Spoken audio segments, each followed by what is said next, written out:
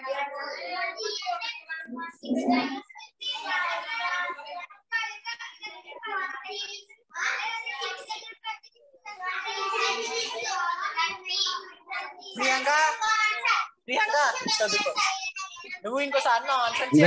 మరొకసారి నమస్కారం. ఈ రోజు ఈ కార్యక్రమానికి మీరు అందరూ విచ్చేసినందుకు మీ అందరికీ కూడా స్వాగతం. ఇప్పుడు 7:06 అవుతోంది, అందుకని కార్యక్రమం మొదలు పెట్టుకుందాం. ఇది నేను స్క్రీన్ షేర్ చేయడం ద్వారా ఓ పక్క ప్రెజెంటేషన్ వస్తుంటుంది, నేను మాట్లాడుతూ ఉంటాను. మీరు అందరూ కూడా ఆడియో మ్యూట్ చేసుకోవాలి. ఆడియో మ్యూట్ చేసుకోకపోతే ఏమవుతుందంటే నేను మాట్లాడే మాటలతో పాటు మీ ఇంట్లో మీరు మాట్లాడుకునే మాటలు, మీ ఫోన్లు, ఇంట్లో ఇతర శబ్దాలన్నీ కూడా వినిపిస్తూ అందరికీ డిస్ట్రాక్ట్ చేస్తుంది, మీ ప్రైవసీ కూడా కోల్పోవడం జరుగుతుంది. కాబట్టి ఆడియో మ్యూట్ చేసుకోండి. వీడియో కావాలంటే ఆన్ చేసుకోండి. వీడియో ఆన్ చేసుకుంటే ఎవరెవరు ఉన్నారో కూడా అందరికీ తెలుస్తూ ఉంటుంది కూడా. ఇది కాకుండా కొంతమంది చేతులు ఊరికే ఉండవు, అందుకని స్క్రీన్ షేర్ బటన్ నొక్కితే ఏమవుతుంది, ఇలాంటివి నొక్కుతుంటే అందులో యానోటేట్ అనేటటువంటిది అది కానీ ఆన్ అయి ఉంటే ఏమవుతుందంటే స్క్రీన్ మీద గీతలు పడిపోవడం మొదలెడుతుంది. స్లైడ్ మీద పడిన గీత త్రూ అవుట్ అది కంటిన్యూ అయిపోతుంటుంది. కాబట్టి వీలైనంత వరకు వేరే ఏది కూడా మెయిడింగ్ చేయకుండా ఉండడం మంచిది అనమాట. మరొకసారి మీ అందరికీ కూడా స్వాగతం పలుకుతూ కార్యక్రమం మొదలు పెడుతున్నాను. आरएस का ये जिला संचालक। अच्छा अच्छा,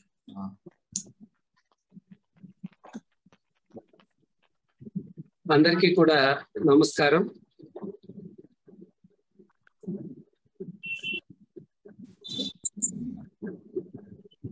ఈ రోజు మనం కార్యక్రమానికి పెట్టుకున్న టైటిల్ చప్పగా పెట్టుకోవాలి. టైటిల్ అనుకుంటే ఆత్మహత్యల నివారణపై అవగాహన సదస్సు అని పెట్టుకోవాలి.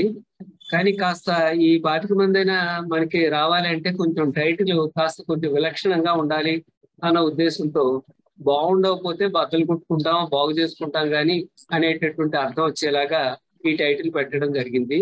అంటే దీని ఉద్దేశం ఏమిటంటే మనకి ఏదైనా వస్తువు పాడైనట్టయితే, ఫోన్ పాడైనా, కంప్యూటర్ పాడైనా, ఇంకేదైనా పాడైతే దాన్ని బద్దలు కొట్టుకోం కదా, దాన్ని రిపేర్ ఎలా చేయించుకుంటామో అదే విధంగా జీవితంలో ఎన్నో కష్టాలు వస్తుంటాయి.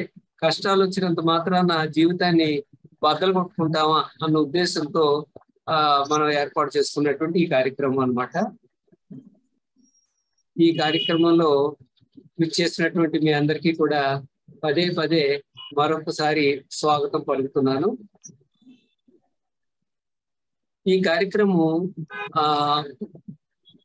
ఇండియన్ సైకియాట్రిక్ సొసైటీ అంటే మానసిక వైద్యుల యొక్క ఇండియన్ సొసైటీలో ఆంధ్రప్రదేశ్ చాప్టర్, అటు పోలీస్ శాఖ, ఆంధ్రప్రదేశ్ పోలీస్ శాఖ, ఇండియన్ మెడికల్ అసోసియేషన్ వారి యొక్క సౌజన్యంతో జరుగుతున్నటువంటి కార్యక్రమం. నిన్న కార్యక్రమం ఎంత చక్కగా జరిగిందంటే ఒక జూమ్ కార్యక్రమం. కోనసీమ పోలీస్ స్టేషన్లు, ఇటు ఈస్ట్ గోదావరి పోలీస్ స్టేషన్లు మొత్తం 185 సెంట్రల్ కి కనెక్షన్ తోటి జూమ్ ద్వారా ఇదే కార్యక్రమం జరపడం జరిగింది. అంటే మన ఇన్ఛార్జ్ ఎస్పీ గారు అయినటువంటి సుధీర్ కుమార్ రెడ్డి గారికి ఈ కార్యక్రమాన్ని ఏర్పాటు చేస్తున్నందుకు గాను వారికి ధన్యవాదాలు తెలుపుకుంటూ, అలాగే ఇక్కడ ఈ ప్రోగ్రామ్ ని కోఆర్డినేట్ చేసినటువంటి అడిషనల్ ఎస్పీ మేడం గారు రజని గారు, వారికి కూడా ధన్యవాదాలు తెలుపుకుంటూ, ఇతర పోలీస్ ఆఫీసర్స్, ముఖ్యంగా రేపు rally launch చేయబోతున్నటువంటి additional SP Venkateswararao గారు, ఎంతో మంది పోలీస్ ఆఫీసర్స్ కోఆపరేట్ చేస్తున్న వారందరికీ కూడా ధన్యవాదాలు తెలుపుకుంటూ కార్యక్రమంలోకి వచ్చేద్దాం. అసలు ఏమిటి ఈ కార్యక్రమం గురించి, ఆత్మహత్యల గురించి మాట్లాడాలా, ఏ అశుభ మాటలు లాంటివి కదా అని అనుకుంటే, ఏ పోలీసు శాఖ అయితే రక్షకులుగా ఉంటారో అలాంటి రక్షణ వ్యవస్థలో ఉండేటటువంటి ఆయన ఆత్మహత్య చేసుకున్నారు. ఈ మధ్య వార్త. అలాగే కస్టోడియల్ డెత్, బాత్రూమ్ కోసం వెళ్ళి పోలీసులు కళ్ళు కప్పాడు, చూస్తే ఊరేసిపోయాడు. అలాగే భార్య ఆత్మహత్యలో అనుమానితుడు, అతన్ని లోపల పెట్టేటప్పటికి అతను ఆత్మహత్య చేసుకున్నాడు. అలాగే బయట మనం చూస్తుంటాం, ప్రభాసాన్ని రాకపోతే సెంటర్ మీద దూకి చచ్చిపోతానంటే అని హల్చల్ చేస్తున్నటువంటి యువకుడు, వదిలేస్తే నిజంగానే దూకుతాడేమో అని భయం, వదలకపోతేనేమో అక్కడ ఎంత న్యూసెస్ జరుగుతుంటుందో. ఇక తెలుగు సినిమా స్టార్స్ ఎంతో రంగుల జీవితం, రంగుల తెర మీద గొప్ప జీవితం గడిపిస్తున్నారు అనుకుంటున్నాడు. వాళ్ళకేం బాధలు ఉన్నాయో, వాళ్ళ జీవితాలు ఎలా ఉన్నాయో, ఎంతమంది ఆత్మహత్యలు చేసుకున్న వాళ్ళని మనం చూస్తుంటాం. అలాగే ఎంతమంది గొప్ప వ్యాపారవేత్తలను చూస్తుంటాం. డాక్టర్లు, ఒక డాక్టర్ అమ్మ ఎంత చక్కటి జీవితం. విశేషం ఏమిటంటే ఆవిడ భర్త సైకాట్రిస్ట్. అలాంటిది ఒక ఫాల్స్ కేసు పెట్టేటప్పటికి కంగారు పడిపోయి ఆత్మహత్య చేసుకోవడం జరిగింది. ఇట్లాంటివి మనం ఎన్నో చూస్తుంటాం. ఒక ఫేమస్ ప్రొఫెసర్ సైకాట్రీ వాళ్ళ కొడుకు ఆత్మహత్య చేసుకున్నాడు. అంటే ఏంటన్నమాట, ఆత్మహత్యలన్నీ అన్ని వేళలా మనం ఆఫ్ చేసేయలేం, కానీ దాని పట్ల ఎంతో కొంత అవగాహనతో కాస్త కొంచెం కేర్ఫుల్ గా ఉంటే కొన్నన్నా మనం ప్రివెంట్ చేయొచ్చు అన్న ఉద్దేశంతో ఈ ప్రోగ్రామ్ చేయడం జరుగుతుంది అన్నమాట. అసలు ఈ ప్రోగ్రామ్ లో మనం ఏం నేర్చుకోబోతున్నాం అంటే, ఇప్పుడు ఉన్నటువంటి మన పార్టిసిపెంట్స్ అందరూ కూడా రెడీగా ఎవరికైతే రిస్క్ ఎక్కువ ఉందో ఆ రిస్క్ ని ఐడెంటిఫై చేయగలిగే పరిస్థితి రావాలి. అలాగే ఎక్కడైనా ఏదైనా ఒక పర్సన్ కొంచెం రిస్క్ లో కనపడుతున్నాడంటే ఏం మాట్లాడాలో తెలియదు, దిక్కుతోచని పరిస్థితి, అతనితోటి ఏ విధంగా మనం డీల్ చేయాలి. అలాగే చాట్ బాక్స్ లో ఏదైనా మెసేజ్ పెడితే, ఇప్పుడు నేను ఈ ప్రెజెంటేషన్ నుంచి బయటికి రావడానికి ఉండదు, అందుకే నా చాట్ బాక్స్ లో లాస్ట్ లో చూస్తాను, దయచేసి మీరు క్షమించాలి. అలాగే they will know how to get them help and will consistently assist them in getting the appropriate help. అంటే ఏంటన్నమాట, రిస్క్ లో ఉన్న వాళ్ళు ఎవరినో ఫైండ్ అవుట్ చేయడం, ఇనీషియల్ గా ఏ రెస్పాన్సిబిలిటీ, లాంగ్ టర్మ్ లో వాళ్ళు ఏ విధంగా రక్షించాలి. ఈ విధమైనటువంటి ఈ అవగాహన కోసం మనం ఇక్కడ కార్యక్రమం చేసుకునేది. ఇదే కాకుండా connection between depression and suicide. Depression అంటారు, ఏదో కొన్నాళ్ళు కృంగిపోతారు, కృంగిపోయిన తర్వాత సూసైడ్ చేసేసుకోవడం. ప్రతి జీవి కూడా ఇంకా బతకాలి అనుకుంటుంది, కానీ సూసైడ్ చేసుకోవడం ఏంటి? నిజమే, మరి డిప్రెషన్ లో ఉండే వాళ్ళలో సూసైడ్ రిస్క్ 15%. అంటే 100 మందికి డిప్రెషన్ వస్తే అందులో 15 మంది అయిపోతారు. అలాగే వీటి పట్ల, ఈ ఆత్మహత్యా ప్రయత్నాల పట్ల ఎన్నో అపోహలు, ఆ అపోహలు తొలగించడం. అలాగే రిస్క్ ఫ్యాక్టర్స్ ఎలా ఉంటాయి, రిస్క్ బిహేవియర్ ఎలా ఉంటుందో వాటి గురించి కొంత నేర్చుకోవడం.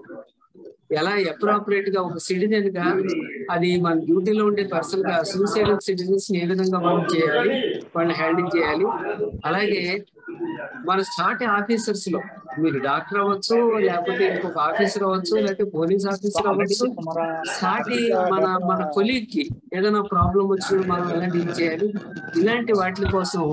అంటే ఈ 1 గంటలోనే మొత్తం అంతా వచ్చేస్తుంది కాదు, కానీ కొంత మనకి అవేర్నెస్ రావడం కోసం ఈ కార్యక్రమం చేస్తున్నాం.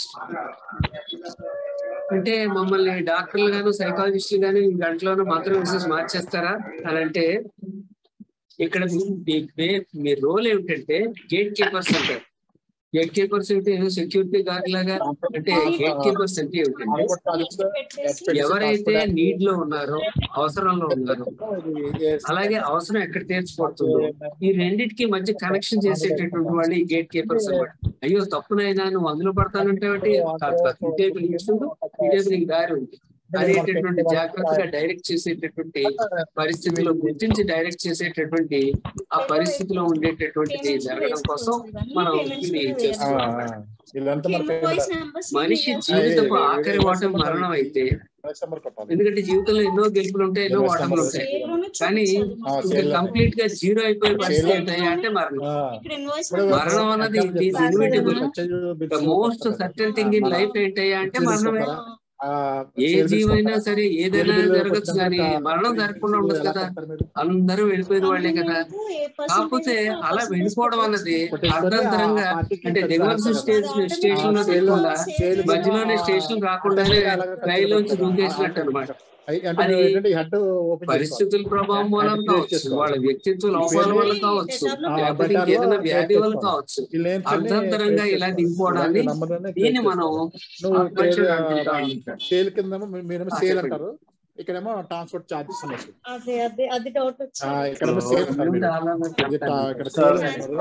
ట్రాన్స్పోర్ట్ చార్జెస్ అని వస్తుంది. ట్రాన్స్పోర్ట్ చార్జెస్ లోనేమో ఇవేమో ఈ అమౌంట్ క్రియేట్ అవుతాయి, ఈ నాలుగు క్రియేట్ అవుతాయి. ఇవి హెడ్స్ క్రియేట్ చేసుకుంటాయి కదా, ఇది ఆటోమేటిక్ వెళ్ళిపోతుంది. నువ్వు ఆటోమేటిక్ వెళ్ళిపోద్ది కదా, ఈ పార్టీకి వెళ్ళిపోద్ది కదా. నువ్వు ఎప్పుడైతే హెడ్ క్రియేట్ చేస్తావో అదే సెంటర్ క్రియేట్ తీసేసుకుంటుంది. ఇది మాట. ఇది మీకు ల్యాప్టాప్ ఇంటికి తీసుకెళ్ళి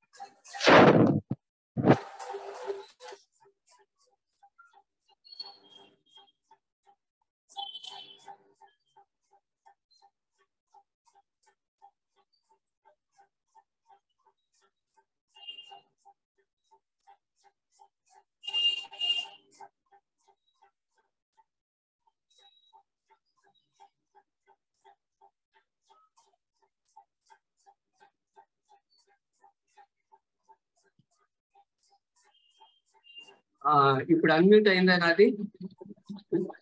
సరే.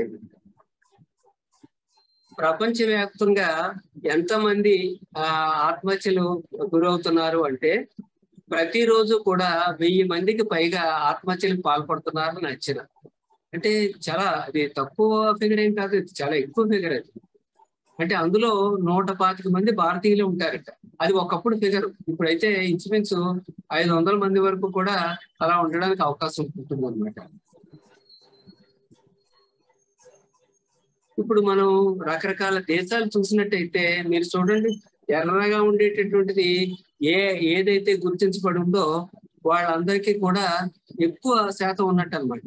అంటే మందు కూడా ఏంటంటే మోర్ దెన్ 15% లోకి వచ్చేసింది, 15 per lakh లోకి వచ్చేసింది. కాబట్టి మనకి కూడా ఎరుపంకి వచ్చేసింది అనమాట. అంటే భారతదేశంలో కూడా ఆత్మహత్యలు ఎక్కువే అనేటటువంటిది మనకు అర్థమైపోతుంది. ఇక్కడ మనం చూసినట్టయితే suicide rates around the world, India ఇంచుమించు సెంటర్ లో ఉన్నట్టు మనకు కనిపిస్తుంటుంది. అంటే రష్యాలోను, సౌత్ ఆఫ్రికాలోను, సౌత్ కొరియాలోను వీటిలో ఇంకా ఎక్కువ అనుకోండి మనకంటేని. కానీ మన దేశం కూడా ఆత్మహత్యలకి తక్కువేం కాదు. ఈ ఆత్మహత్యల విషయంలో చావుకు దారితీసే మొదటి 10 కారణాల్లో ఆత్మహత్య ఒకటి. అంటే ఇప్పుడు చావుకి కారణాలు 10 కారణాలు చెప్పయ్యా అని అన్నారనుకోండి, అంటే క్యాన్సర్లు, హార్ట్ అటాక్లు, ఇలా రకరకాల కారణాలు ఉంటాయి. అలాంటిది ఆత్మహత్య కూడా ఫస్ట్ 10 లోనే ఉంటుంది అనమాట. అదే విధంగా ప్రతి 40 సెకండ్లకి ప్రపంచంలో ఒక ఆత్మహత్య జరిగిపోతుంది. అంటే ఎంత ఎక్కువ చూడండి, అంటే ఎన్ని ప్రాణాలు అర్థంతరంగా వెళ్ళిపోతున్నాయి. ప్రతి 3 సెకండ్లకి ఓ వ్యక్తి ఆత్మహత్య ప్రయత్నం చేయడం జరుగుతుంది.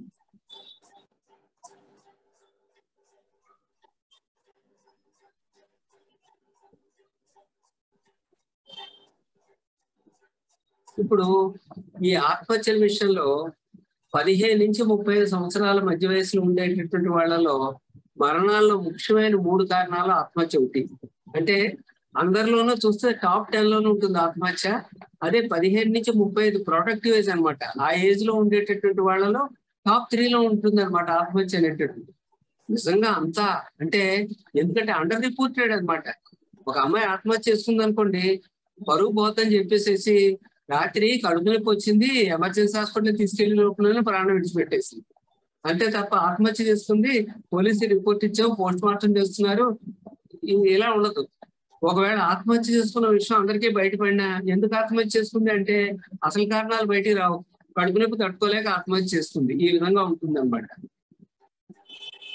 ఇక ప్రపంచానికి ఆత్మహత్యల వల్ల ఎంత నష్టం కలుగుతుంది అన్నట్టయితే మానసిక, సామాజిక, ఆర్థిక కోణాల నుంచి పరిశీలించినప్పుడు ఒక ఆత్మహత్య యొక్క ప్రభావం ఆ కుటుంబం పైన, సమాజం పైన ఎంత అనేది లెక్కించడం కష్టం.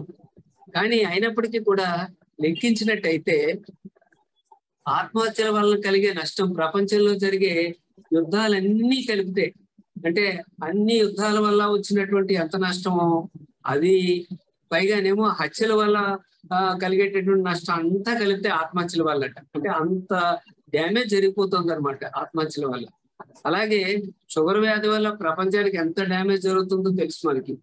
షుగర్ వ్యాధి వల్ల ప్రపంచానికి ఎంత డ్యామేజ్ జరుగుతుందో ఆర్థికంగా వాటిగా అయ్యి దానికి డబల్ ఈ ఆత్మహత్యల వల్ల జరుగుతోంది అని చెప్పడం జరుగుతుంది అనమాట. అంటే అంత ఇంపార్టెంట్ ఇష్యూ అయిపోతుంది. ఇప్పుడు కొన్ని కొన్ని స్థలాలు ఉన్నాయంటే ఊటీ, కొడైకెనాల్ ఇలాంటి ఆత్మహత్యలు ప్రసిద్ధి. అంటే అక్కడ ఎంత జాగ్రత్తగా ఉండాలి. అలాగే మనకు గోదావరి బ్రిడ్జ్ లేకపోతే ట్యాంక్ బండ్ ఇలాంటివి ఉన్నాయంటే ఇది ఏదో ఫేవరెట్ ప్లేస్ లాగా అయిపోయినట్టు అయిపోతుంటుంది అనమాట. అందుకని మనం ఈ ఏరియాస్ కూడా కొంచెం జాగ్రత్తగా కేర్ చూపించుకోవడం అన్నది జరగాల్సిన అవసరం ఉంది. ప్రపంచ వ్యాప్తంగా మనం పరిశీలించినట్టయితే ఎక్కువగా ఆత్మహత్య జరిగేది ఉరి ద్వారా. ఎందుకంటే అది చాలా సులువుగా చేసుకోగలిగే పరిస్థితి కాబట్టి పిల్లలు కూడా అసలు ఎలా ఉంటుందో చూద్దాం అని చెప్పేసి ఇలా వేసుకోవడం, ఇంసుకుపోయేటప్పటికి అది బ్రెయిన్ స్టెమ్ లోకి ఏమో ముందు గుచ్చుకుపోయి చచ్చిపోవడం ఇలా మనం చూస్తుంటాం. ఒళ్ళు కాల్చు చచ్చిపోవడం అనేటువంటి చాలా దారుణమైనటువంటి భయంకరమైనటువంటి చావు అది మనకి దక్షిణ భారతదేశంలో కనబడుతుంది. ఎందుకంటే అంత వైలెంట్ గా ఎందుకు ఎలాగా చేస్తారంటే ఉడుకుపోతాను అనమాట.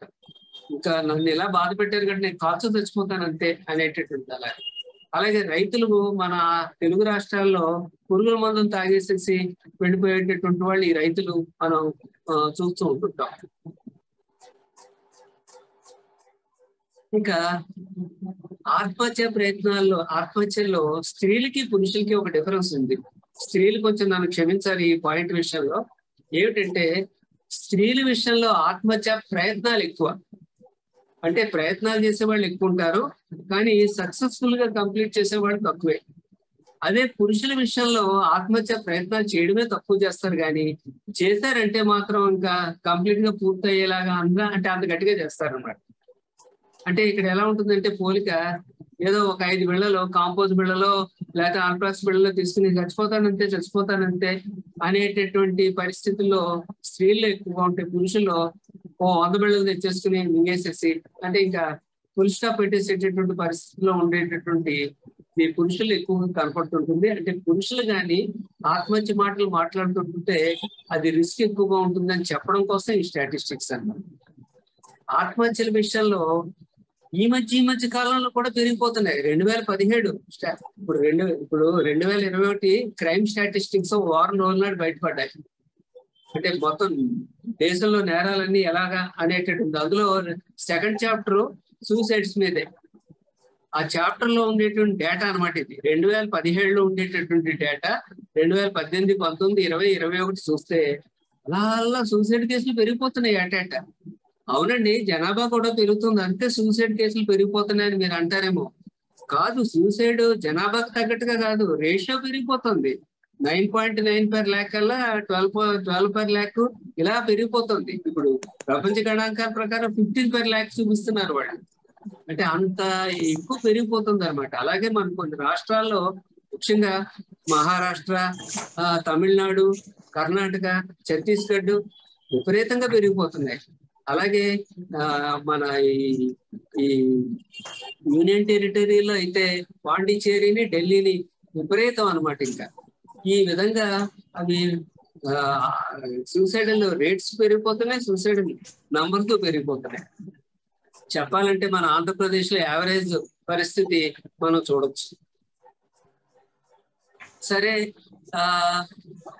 ఇక్కడ ఎలా చూస్తుంటే మనకు అర్థమవుతుంది ఎక్కడ ఏ స్టేట్స్ లో బాగా ఎక్కువైపోయింది, తక్కువైపోయింది. సరే, ఇవన్నీ కూడా ఈ గణాంకాలన్నీ మనం చూస్తే ఏమిటి అసలు విషయానికి వచ్చేస్తే నయమేమో అనిపిస్తుంది. కానీ తెలుసుకోవడం ద్వారా ఇప్పుడు చూడండి, పాండిచ్చేరిలో 32 అట, అది 2021 లో 31. అంటే పాండిచ్చేరి ఎక్కడో కదండి, అంటే పాండిచ్చేరి ఎక్కడదో కాదు, మన యానం కూడా పాండిచ్చేరిలోదే. ఇక తెలంగాణ ఇలా ఎలా పెరిగిపోతున్నాయో చూడండి. అండమాన్ నికోబార్ దీవుల్లో ఎలా ఉందో పరిస్థితి. ఈ విధంగా పెరిగిపోవడం అనేది మనం చూస్తున్నాం. ఇది కాకుండా ఎవరికి అంటే ఏ కారణాల వల్ల సూసైడ్ జరుగుతున్నాయి, ఎవరికి ఎక్కువగా జరుగుతుంది అంటే కారణాలు. ఒక యువకుడు ఆత్మహత్య చేసుకున్నాడు అనుకోండి, కోసం లవ్ అఫైర్. అదే ఓ రైతు ఆత్మహత్య చేసుకున్నాడు అనుకోండి, అదే పాపం డబ్బులు ఇబ్బంది, రుణాలు. అదే బాగా డబ్బును వాడు ఆత్మహత్య చేసుకున్నాడు అనుకోండి, ఏదో కుటుంబ కలహాలు. ఈ విధంగా మనం ఏదో ఒక కాదు పట్టుకుంటాం, అట్రిబ్యూట్ చేసేస్తాం అన్నమాట, ఆత్మహత్య ఇదే కారణం అన్నట్టుగా. కానీ ఇప్పుడు స్టాటిస్టిక్స్ చూస్తుంటుంటే అన్ని కారణాలు రిఫ్లెక్ట్ అవుతున్నాయి. ఇంకా పరువు పోయిందని కొంతమంది, ప్రాపర్టీ డిస్ప్యూట్స్ వచ్చినాయని కొంతమంది, కోర్టు కేసులు అని కొంతమంది, ఎగ్జామ్ ఫెయిల్యూర్ అని కొంతమంది, ప్రొఫెషనల్ గానేమో కెరియర్ లో ఎదగలేకపోతున్నారని కొంతమంది, ఇంకా అయినోడు చచ్చిపోయారని కొంతమంది, ఇది అన్ఎంప్లాయ్మెంట్ ఉద్యోగం లేదని కొంతమంది, ఉద్యోగంలో బళ్ళపోతున్నామని కొంతమంది, ఇంకా అన్ని ఇంకా అసలు కాదేది కవిత కారణం అనవసరం అన్నట్టుగా సూసైడ్ కి ఏది కారణం కాదు అన్నది పరిస్థితి అయిపోయింది. అలాగే ఒకప్పుడు గణాంకాల ప్రకారంగా సూసైడ్స్ ఎవరిలో ఎక్కువయ్యాయంటే డాక్టర్స్ లో ఎక్కువ. డాక్టర్స్ లో ఏ స్పెషాలిటీ వాడికి ఎక్కువ అంటే ఎనస్థిస్ట్కి సైకియాట్రిస్ట్కి ఎక్కువ అట. ఎందుకంటే వాళ్ళకి స్ట్రెస్ ఎక్కువగా ఉంటుంది కాబోలు, అందుకని అయ్యి ఉంటుంది. కానీ ఇప్పుడు అవి కూడా మారిపోయినాయి. రైతులు ఎక్కువ, ఇప్పుడు అవన్నీ మారిపోయాయి. రిటైర్డ్ పీపుల్ లోనూ అదే ఉంటుంది ఎక్కువ, రైతులకే ఉంది, స్టూడెంట్స్ కి ఉంది, అన్ఎంప్లాయిడ్ పీపుల్ కి ఉంది, ప్రొఫెషనల్స్ కి ఉంది, సెల్ఫ్ ఎంప్లాయిడ్ పీపుల్ కి ఉంది, డైలీ వేజ్ వర్కర్లు కూలి పనులకు ఉంది. ఇంకా అందరికీ కూడా ఆల్మోస్ట్ పర్సెంటేజ్ లో వచ్చేసి, అంటే వీళ్ళు చేసుకుంటారు వాళ్ళు చేసుకోరు అనేటటువంటి పరిస్థితి లేదన్నది మనకు అర్థమవుతానే ఉందన్నమాట. అలాగే ఎడ్యుకేషన్ విషయంలో చూసినట్టయితే బాగా ఎడ్యుకేటెడ్ లోనూ ఉంది, బాగా అసలు నిరక్షర కుక్షుల్లోనూ కూడా ఉంది. అన్ని primary level, middle level, degree level, university level అన్ని రిప్రజెంట్ అయ్యింది. ఇంకా ఎవరు ఆత్మహత్య చేసుకోరు, ఎవరు చేసుకుంటారు అనేటటువంటి పసకట్లేనటువంటి పరిస్థితిలో ఉంది.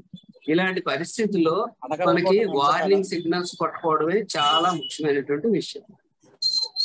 ఈ వార్నింగ్ సిగ్నల్స్ ఎలా అంటే మనకి ఆ మనిషిలో కొన్ని మార్పులు కనపడుతుంటాయి. ఎలాంటి మార్పులు కనపడతాయంటే, ఈ మధ్య కొంచెం ఎక్కువగా చావు గురించి మాట్లాడుతున్నాడు. మామూలుగా అయితే ఎవరు చావు గురించి మాట్లాడడానికి అంత ఇష్టపడరు, అలాగే ఈ మధ్య కొంచెం మాట్లాడితే చావు గురించి మాట్లాడుతున్నాడు. అలాగే కొంచెం ఇమోషనల్ గా డిస్టెన్స్ మెయింటైన్ చేస్తున్నాడు. పూర్వం అందరితోటి కలివిడిగా ఉండేవాడు, ఇప్పుడు కొంచెం దూరంగా ఉంటున్నాడు. అలాగే రిస్క్ టేకింగ్, అంటే ఉదాహరణకి ఏదో పోలీస్ డిపార్ట్మెంటే ఉందనుకోండి, కొంచెం అక్కడ ఏదో ఎన్కౌంటర్ ఏదో మొత్తం ఎక్స్పెక్ట్ చేస్తున్నారు, నక్సల్స్ దాడి చేస్తారని చెప్పేసి ఓ బ్యాచ్ వెళ్ళాలంటే సార్ ఇంకో ట్రిప్ వస్తానండి, కొంచెం ఇదండి అదండి దానికి కూడా కొంతమంది ఉంటారు. అలాగే చెప్తున్నాం, నేను వెళ్తానండి. ఏంటి రిస్క్ తీసుకోవడానికి ఎందుకు సిద్ధపడుతున్నాడు? అలాగే ఈ మధ్య ఎప్పుడు అలవాటు లేని డ్రింక్ తీసుకుంటున్నాడు. అలాగే ఈ మధ్య అనుకోని వాళ్ళని కొంతమందిని కలిసి ఏదో అప్పగింతలు పెడుతున్నాడు. ఎప్పుడో వాళ్ళ మేనమావతో మాట్లాడడం మానేశాడు. 20 ఏళ్ళ నుంచి రాకపోకలేదు. వెళ్ళి వాళ్ళ మేనమావని కలుసుకుని, మావయ్య ఏమనుకోక, అప్పుడు నేను నీతోటి నిన్ను అంత అర్థం చేసుకోలేకపోయాను, నన్ను క్షమించు, నా వల్ల నీకు ఏమన్నా అయితే చెప్తున్నాడు. ఇదేంటి ఇప్పుడు ఎందుకు చెప్తున్నాడు? అలాగే తమకున్నటువంటి వస్తువులు, ఏదో ఇంట్లో లైబ్రరీ ఉందనుకోండి, ఎక్కడికో ఎవరికో ఇచ్చాడు. అలాగే తనకి ఏదో 2 బైకులు ఉన్నాయనుకోండి, ఒక బైక్ ఉంచుకుని ఇంకో బైక్ ఏమో ఏదో దానం చేసేసాడు. ఈ విధంగా అలా అయ్యి అప్పచెప్పేస్తున్నాడు. అలాగే వ్యక్తిత్వంలో కూడా మార్పు వచ్చింది. ఇది వరకైతే రోజు నీట్ గా గడ్డం తీసుకున్నాడు, బట్టలు మార్చుకునేవాడు. ఈ మధ్య గడ్డం తీసుకోవట్లేదు, బట్టలు కూడా 4-5 రోజులు కానీ ఇప్పట్లేదు. ఇలాంటివన్నీ కూడా కొంచెం మార్పులు మనకు ఆ వ్యక్తిలో కనపడుతుంటే వచ్చి ఏదో జరుగుతోంది, మనం మన పసికట్టును అతన్ని ఎలా రక్షించాలి అనేటటువంటిది డెప్త్లోకి వెళ్లాల్సిన అవసరం ఉంటుంది. ఎలా ఉంటుందంటే ఆ వ్యక్తికి ఇంకా పోతే గొడవ ఉండిపోద్ది అనేటటువంటి డెసిషన్కి వచ్చేస్తాడు. ఇన్నాళ్ళను అవునా కాదా అవునా కాదా, ఇప్పుడు ఉదాహరణకి క్యాన్సర్ పేషెంట్ ఉందనుకోండి, బాధపడుతున్నాడు, దానికి ఎండ ఎప్పుడు ఉంటుందో తెలియదు, ఎప్పుడు కూడా ఎండ అయిపోద్ది. అదే కోపున్న వ్యాధి అనుకోండి, ఏమో రేపు పొద్దున మందేస్తే తగ్గిపోతేమో, ఇది హోప్స్ లేనిది.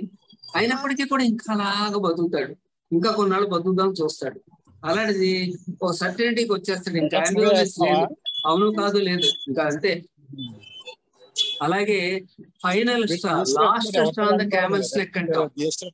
అది చివరి గడ్డిపోసు పడేటప్పుడు బ్రేక్ డౌన్ వచ్చేస్తుంది.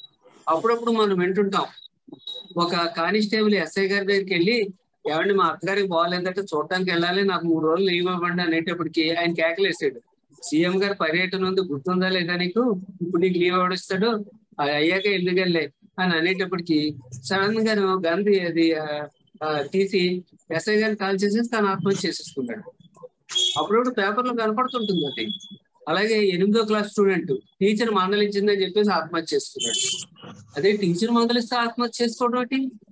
8వ క్లాస్ కురాడు అంటే ఏంటనమాట, స్ట్రెస్ అక్యూములేట్ అయింది, అలాగా అయ్యి ఆ రోజు లాస్ట్ స్ట్రా, ఆఖరి గడ్డిపోసి పడేటప్పుడు బ్రేక్ డౌన్ అయిపోయింది. మొన్న మేము చూసుకున్న ఇల్లు ఎక్కడ మాకు మినిమం 6,000 చేస్తారు. చిన్న చిన్న గదిలో కూడా అదే 6,000. ఇక ఎందుకని ఒక ఆత్మహత్య అనే అపోహ వచ్చినప్పుడు హెల్ప్ ఎందుకు తీసుకోరు? ఇవన్నీ కూడా మన మనసులో ఎన్ని గుట్లు ఉన్నాయి, ఇవన్నీ ఎవడు చెప్పుకుంటాం, పైన వాడు అందరికీ కాలుస్తాడు. అలాగే ఒక విధంగా నామోషి, కొన్ని రకాల సమస్యలు ఉన్నాయంటే నామోషి ఉంటాయి. ఇప్పుడు ఎవరికైనా ఎయిడ్స్ వచ్చింది అనుకోండి, నాకు ఇంతక ఎయిడ్స్ వచ్చింది వైద్యం చేసుకుంటున్నాను అని అంటాం. మెంటల్ గా తేడా వచ్చింది అనుకోండి, నాకు మెంటల్ గా తేడా వచ్చింది పలానా హాస్పిటల్కి వెళ్ళి వైద్యం చేసుకుంటున్నాను అని అంటాం. అదే గుండె జబ్బు వచ్చింది అనుకోండి, నాకు హార్ట్ జబ్బు వచ్చింది, నేను అపోలో హాస్పిటల్కి వెళ్ళి 1,00,000 రూపాయలు ఖర్చు పెట్టుకొచ్చేదని ఆనందంగా డబ్బు వేసి మరీ తిరిగి చెప్పుకుంటాడు. అంటే ఏంటి ఇక్కడ స్టిగ్మా అనమాట. కొన్నింటికేమో నామోషి, కొన్నింటికేమో ఆనందం. ఎలాగే నాకు ఆత్మహత్య చేసుకోవాలని ఊహ వచ్చేస్తుందిరా అని చెప్పుకోవడానికి అదో పెద్ద నామోషి. అలాగే చెప్పుకున్నట్టయితే ఉద్యోగంలో మళ్ళీ పక్క తప్పించేస్తారేమో, న్యూక్లియర్లు పెట్టేస్తారేమో, లేకపోతేనేమో ఏ ప్రాబ్లం వస్తుందో. ఆ డైరీ చెప్పండి. ఇప్పటిలాగా తీసుకొని నీకు అప్పచెప్తున్నాను. నాకు రిమూవ్ చేశారు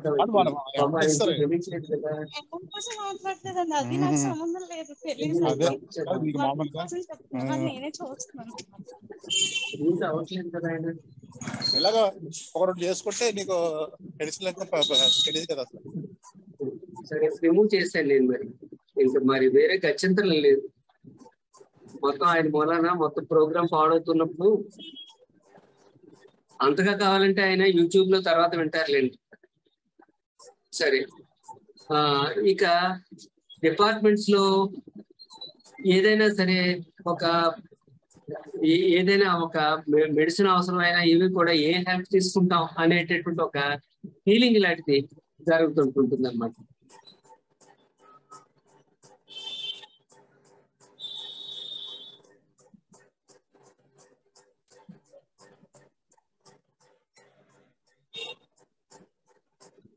ఇంకా సపోర్టు, సామాన్యంగా అందరికీ సలహాలు ఇచ్చే అతను, కానీ తన వరకు వచ్చేటప్పటికి మాత్రం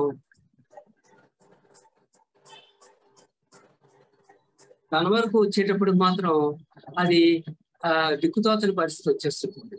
అందుకనే ఎప్పుడైనా సరే, ఏదైనా సరే, తనకంటే ఇన్ఫీరియర్ పర్సన్ అయినా సరే సాటి వాళ్ళతో పంచుకున్నట్టయితే అది చాలా వరకు భారం తీరిపోవడానికి అవకాశం ఉంటుంది. అందుకనే కొలీగ్స్ తోటి పంచుకోవడం అనేది చాలా ముఖ్యం ఉంటుంది. ఇది ఏదైనా పంచుకోవచ్చు, కానీ ఇది మాత్రం ఏదో చూడండి, కొన్ని అభ్యంతరకరమైన మాటలు మాట్లాడాలంటే ఎంత ఇబ్బంది పడుతుంటుంటారు.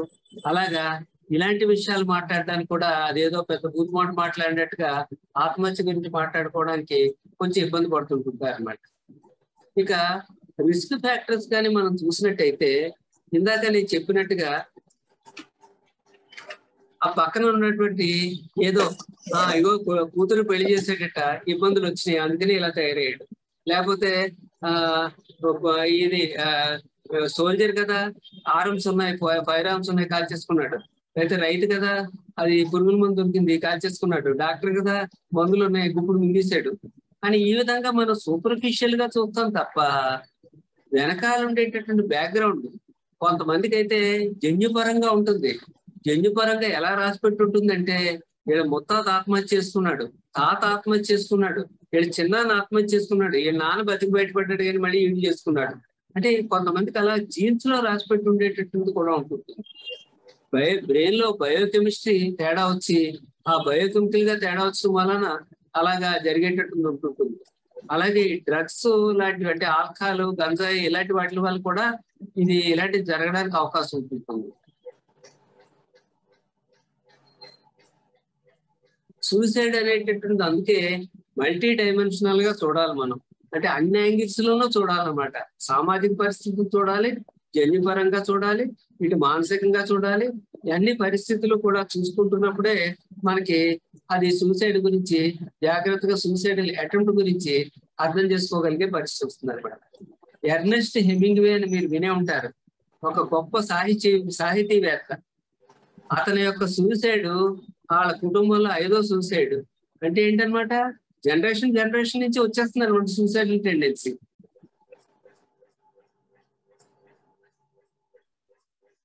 ఇప్పుడు కొంతమంది ఎలా ఉంటాయంటే చాలా స్మాల్ సిల్లీ థింగ్స్ కూడా అవి ఇబ్బంది పెట్టేటటువంటి పరిస్థితి మనం చూస్తుంటుంటాం. ఉదాహరణకి మనకి పాపులేషన్ లో సగం మంది లేడీసే. ఆ లేడీస్ లో 30 రోజులు ఒక 5 రోజులు ఇబ్బందికరమైనటువంటి రోజులు. అంటే ఏంటనమాట, ప్రతి 6గురిలో ఒకళ్ళు ఇబ్బందికరమైన పరిస్థితులు ఉంటారు ఆఫీసులో వర్క్ చేసే వాళ్ళు. అలాంటి పరిస్థితుల్లో పాపం కష్టపడి వచ్చేయాలి అంతే. అలాంటి టైంలో ఎంత ఇరిటేషన్ గా ఉంటుందంటే చిన్నదానికి కోపం వచ్చేసేసి అయితే ఆత్మహత్య చేసుకోవడం, లేకపోతే ఇంకోటి ఏదో అగాయిత్యం చేయడం, ఇలాంటివి. అంటే మనకి ఏదైతే స్మాల్ సిల్లీ థింగ్స్ కింద కనపడతాయో అలాంటి వాటి వల్ల కూడా ఇబ్బందులు వచ్చేటటువంటి పరిస్థితి మనం చూస్తుంటాం.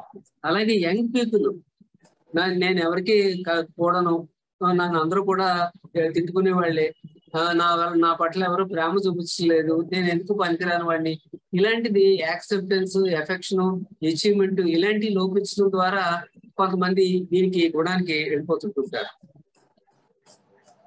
ఈ సూసైడ్స్ మనం 2 రకాలుగా చూడొచ్చు. కొంతమంది ఇంపల్సివ్ గా చేస్తుంటుంటారు, అంటే అంతవరకు వాళ్ళకి ఐడియా ఉండదో ఆ స్పాట్ లో చేసేస్తుంటారు అనమాట. ఒక ఉదాహరణ, ఒక 15-20 ఏళ్ల నాడు ఒక అమ్మాయి కొంచెం ఏదో ఆలోచనగా ఉంటుందని చెప్పేసి వాళ్ళ అమ్మకి బాగా కేకలేస్తుంది. వాళ్ళ అమ్మ ఏమో కిచెన్ లో వంట చేసుకుంటుంది. అప్పుడు ఈ పిల్ల అయితే నన్ను అలా తిడుతున్నావు కాబట్టి నేను చచ్చిపోతాను అంతే అని ఒక అరుపరిచింది. చచ్చిపోతే చావు అని చెప్పేమో తల్లి అరిచింది. అరిచాక అయితే ఇగో కిరసనాలు పోసేసుకుంటున్నాను అంది. ఆలస్యం ఎందుకో పోసుకో అంది. నిజంగా పోసేసుకున్నాను, అంటించేసుకోనా అంది.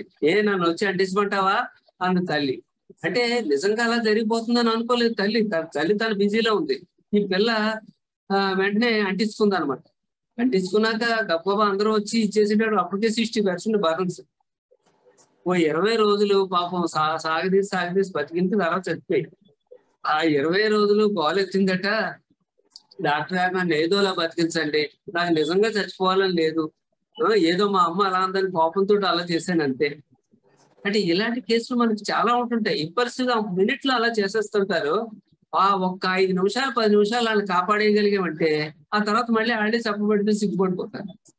అందుకని ఈ ఇంపల్సివ్ థింగ్స్ ఒకటి మనం జాగ్రత్తగా పట్టుకోవాల్సిన అవసరం ఉంటుంది. అలాగే ఇంకా ఎంత టెరిబుల్ స్టేట్ అంటే, ఉదాహరణకి అవమానం, ఎంత అవమానపడ్డారంటే ఇంకా అవమానాన్ని భరించలేక పోతే గొడవలు పోతే నేను ఇంకా తలెత్తుకోలేకపోతున్నాను అని చెప్పి ఆ టెరిబుల్ స్టేట్ నుంచి బయటపడడం కోసం ఆత్మహత్య చేసుకుంటారు. ఆ మధ్య కరోనా వార్డుల్లో కూడా అలాగే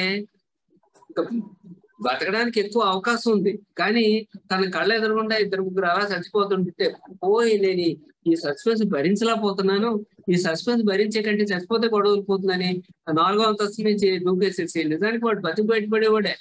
ఇలాంటి పనులు టెరిబుల్ స్టేట్ ఆఫ్ మైండ్ ని భరించలేక చేసేవాడు కొంతమంది. ఇంకా కొంతమంది ఎలా ఉంటారంటే భయపెట్టడానికి చేసేవాళ్ళు, లేకపోతే నేను ఏదైనా ఇలాంటి పని చేసినట్టయితే ఎలా రియాక్ట్ అవుతారో చూద్దామనో ఇలా చేసేటటువంటి వాడు కొంతమంది ఉంటుంటారు. ఇక ఎమిలీ డర్కీమ్ అనేటటువంటి ఆయన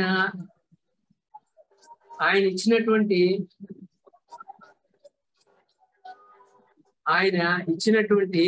ఇది ఒక వర్గీకరణ ఏంటంటే 3 రకాల మనుషులు ఉంటారు ఆత్మహత్య చేసుకునే వాళ్ళు. ఒకళ్ళు ఏంటంటే అనామకులు, అంటే అసమర్థులు అనమాట. అసమర్థులు జీవనయాత్ర అంటారు చూసా, అలాగా వాళ్ళు ఏంటి నేను ఎందుకు పనికొస్తాను, ఏం గుర్తింపు ఉంది నాకు, ఏదో బతుకలా వెళ్ళిపోతుంది అంతే, నాలంటోడు ఉన్నా ఒకటి లేకపోయినా ఒకటే అనేటటువంటి ఒక స్థితిలో వాళ్ళు ఇలాంటి అఘాయిత్యం పని చేయడానికి అవకాశం ఉంటుంది.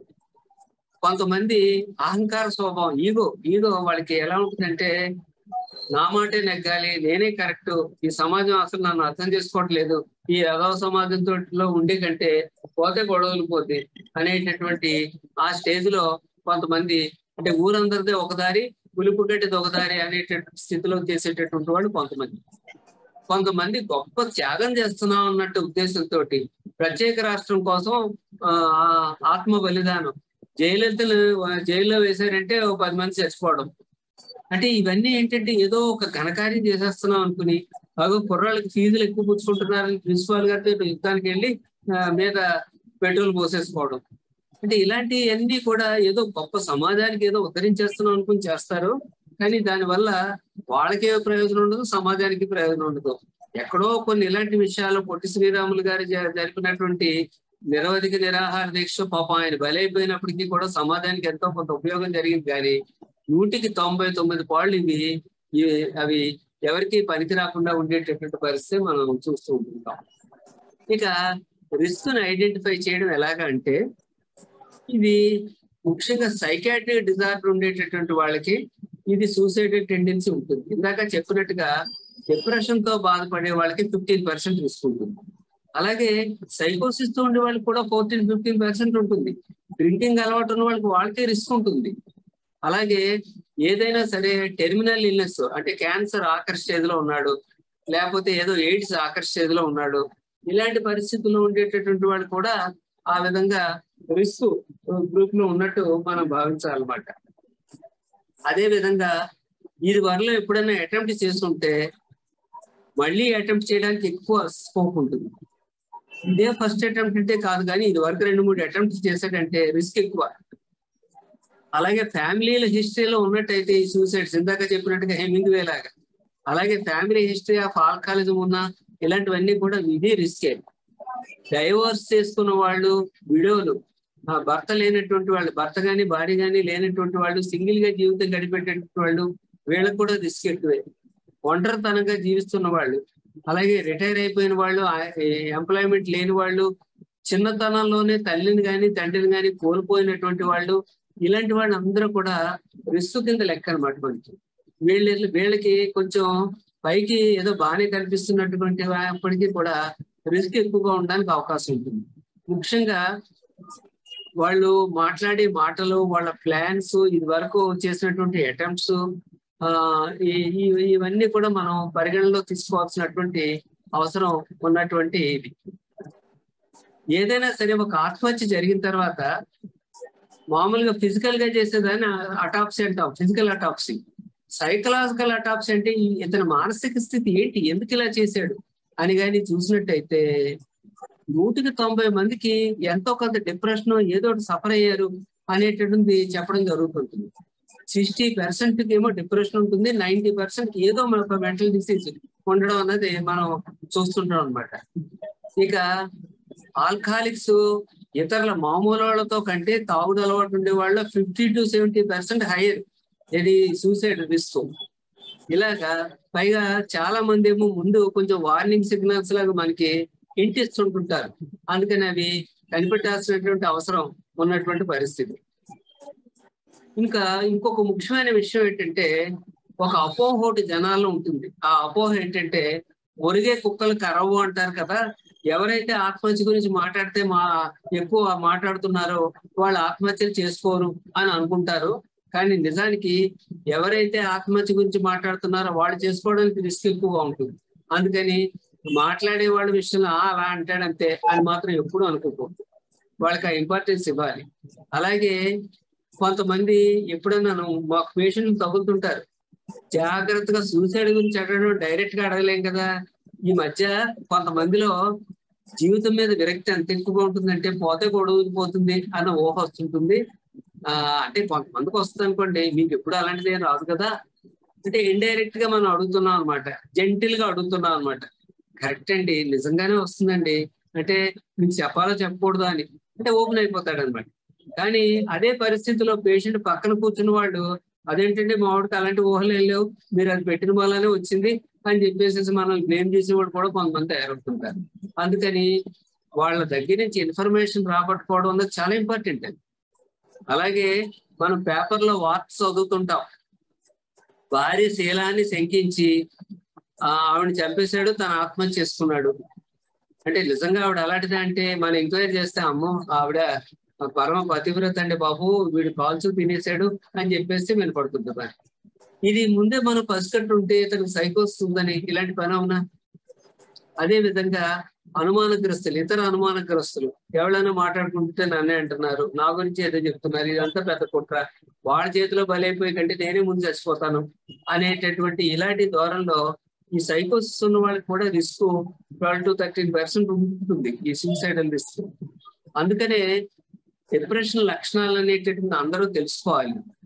మన కొలీగ్ ఎవరైనా సరే, మన ఫ్యామిలీ మెంబర్ ఎవరైనా సరే ఈ మధ్య హుషారు ఉండలేదు, పని మీద లేదు, తిండి మీద లేదు, సరదా లేదు, పిల్లలుగా ఇసురోమంటే ఎందుకు వచ్చి జీవితం అన్నట్టు ఉంటున్నాడు. ఇలాంటి పరిస్థితి ఉంటే ఓహో డిప్రెషన్ కు లోనవుతున్నాడు, అయితే కొంచెం కనిపెట్టాలి. అలాగే ఇతరవి ఈ మధ్య ఎక్కువగానేమో సూసైడ్ గురించి మాట్లాడుతున్నాడు, డ్రింకింగ్ ఎక్కువ తీసుకుంటున్నాడు, రెస్ట్లెస్ గా ఉంటున్నాడు, విపరీతమైన టెన్షన్ గురవుతున్నాడు, ఇంకా ప్రతిదీ హోప్లెస్ హెల్ప్లెస్ అంటున్నాడు. కానీ ఇలాంటివి ఏమన్నా కొంచెం మనకి కనపడితే కంపల్సరీగా అతనికి ఏదో హెల్ప్ అవసరం అనేటందుకు మనం గ్రహించుకోవాల్సినటువంటి అవసరం ఉంది. ఇక ఎవరైనా సరే ఆల్రెడీ పేషెంట్ సైకాట్రిక్ ట్రీట్మెంట్ తీసుకుంటున్నాడు అని కానీ అంటే వాళ్ళని the worst complication in any psychiatric practice is suicidal attempt. ఈ సూసైడల్ అటెంప్ట్స్ విషయంలో మాత్రం చాలా జాగ్రత్తగా ఉండాలి. ముఖ్యంగా ఏదైనా ఒక ఈవెంట్ ఏదైనా జరిగింది అనుకోండి, అంతా బాగానే ఉన్నాడు, ఈ మధ్య భార్యాభర్తలు విడిపోయారు, లేకపోతే అంతా బాగానే ఉన్నారు, వాళ్ళ నాన్న ఈ మధ్య చచ్చిపోయాడు, లేకపోతే ఫ్యామిలీలో డిస్టర్బెన్స్ వచ్చేసి కొట్టుకుంటున్నారు, లేకపోతే ఫైనాన్షియల్ గా ఒక్కసారిగా కొలాప్స్ అయ్యారు, లేకపోతే కావాల్సిన మనిషి పోవాయంది అనేటప్పటికి ఇంకా ఫీల్ అయిపోతున్నాడు, లేకపోతే ఇన్కమ్ ట్యాక్స్ ఎగ్గొట్టినప్పుడు ఏమో బాధ అయ్యేది, కానీ ఇన్కమ్ ట్యాక్స్ వాళ్ళు వచ్చి పట్టుకుంటే మాత్రం షేమ్ ఫీల్ అవుతాడు. అంటే గిల్ట్ ఫీలింగ్స్ ఉండవు, షేమ్ ఫీలింగ్స్ మాత్రం ఉంటాయి. షేమ్ తట్టుకోలేక మాత్రం కొంతమంది చేస్తుంటుంటారు. ఇలాంటివన్నీ కూడా మనం కనిపెట్టుకోవాల్సినటువంటి అవసరం ఉండేటటువంటి పరిస్థితి. అలాగే ఎవరైతే ఎక్కువ వైలెంట్ గా బిహేవ్ చేస్తారో ఇతరుల పట్ల, వాళ్ళు తమ పట్ల కూడా అంత వైలెంట్ గానే బిహేవ్ చేస్తారు. అంటే ఏంటి, ఒకడు ఎంత వైలెంట్ గా ఉంటాడంటే అందరినీ కొట్టేస్తున్నాడు, అదే వాడు ఎన్ని హత్యలో చేసేటట్ట, అలాంటి వాడు ఆత్మహత్య చేసుకోవడానికి కూడా అంత రిస్క్ ఉంటుంది. అంటే అలాంటి వాడి పట్ల కస్టడీలో తీసుకున్నప్పుడు చాలా జాగ్రత్తగా ఉండాలన్నమాట. సడన్ గా తెగించేస్తాడు అనమాట. అదే విధంగా ఈ మానసిక పెయిన్ తట్టుకోలేక ఆ స్పర్ ఆఫ్ ద మూమెంట్ లో చేసేటటువంటి అది కానీ ఆఫ్ చేయగలిగినట్టయితే ఎన్నో జీవితాలు రక్షించగలుగుతాం అని ఎక్స్పర్ట్ చెప్పేది ఆ కొన్ని నిమిషాలు అనేటది. ఎవరైనా ఆత్మహత్య గురించి మాట్లాడుతుంటే ఇది లో రిస్క్ కేసా హై రిస్క్ కేసా, ఇందాక చెప్పిన పాయింట్లన్నీ పరిగణలో తీసుకుంటే ఫ్యామిలీ హిస్టరీ ఉంది, వీడికేమో సిచ్యువేషన్స్ ఎక్కువ ఉన్నాయి, పైగా వీడికి అలవాట్లు ఉన్నాయి, ఇవన్నీ అంటే హై రిస్క్ కేసే.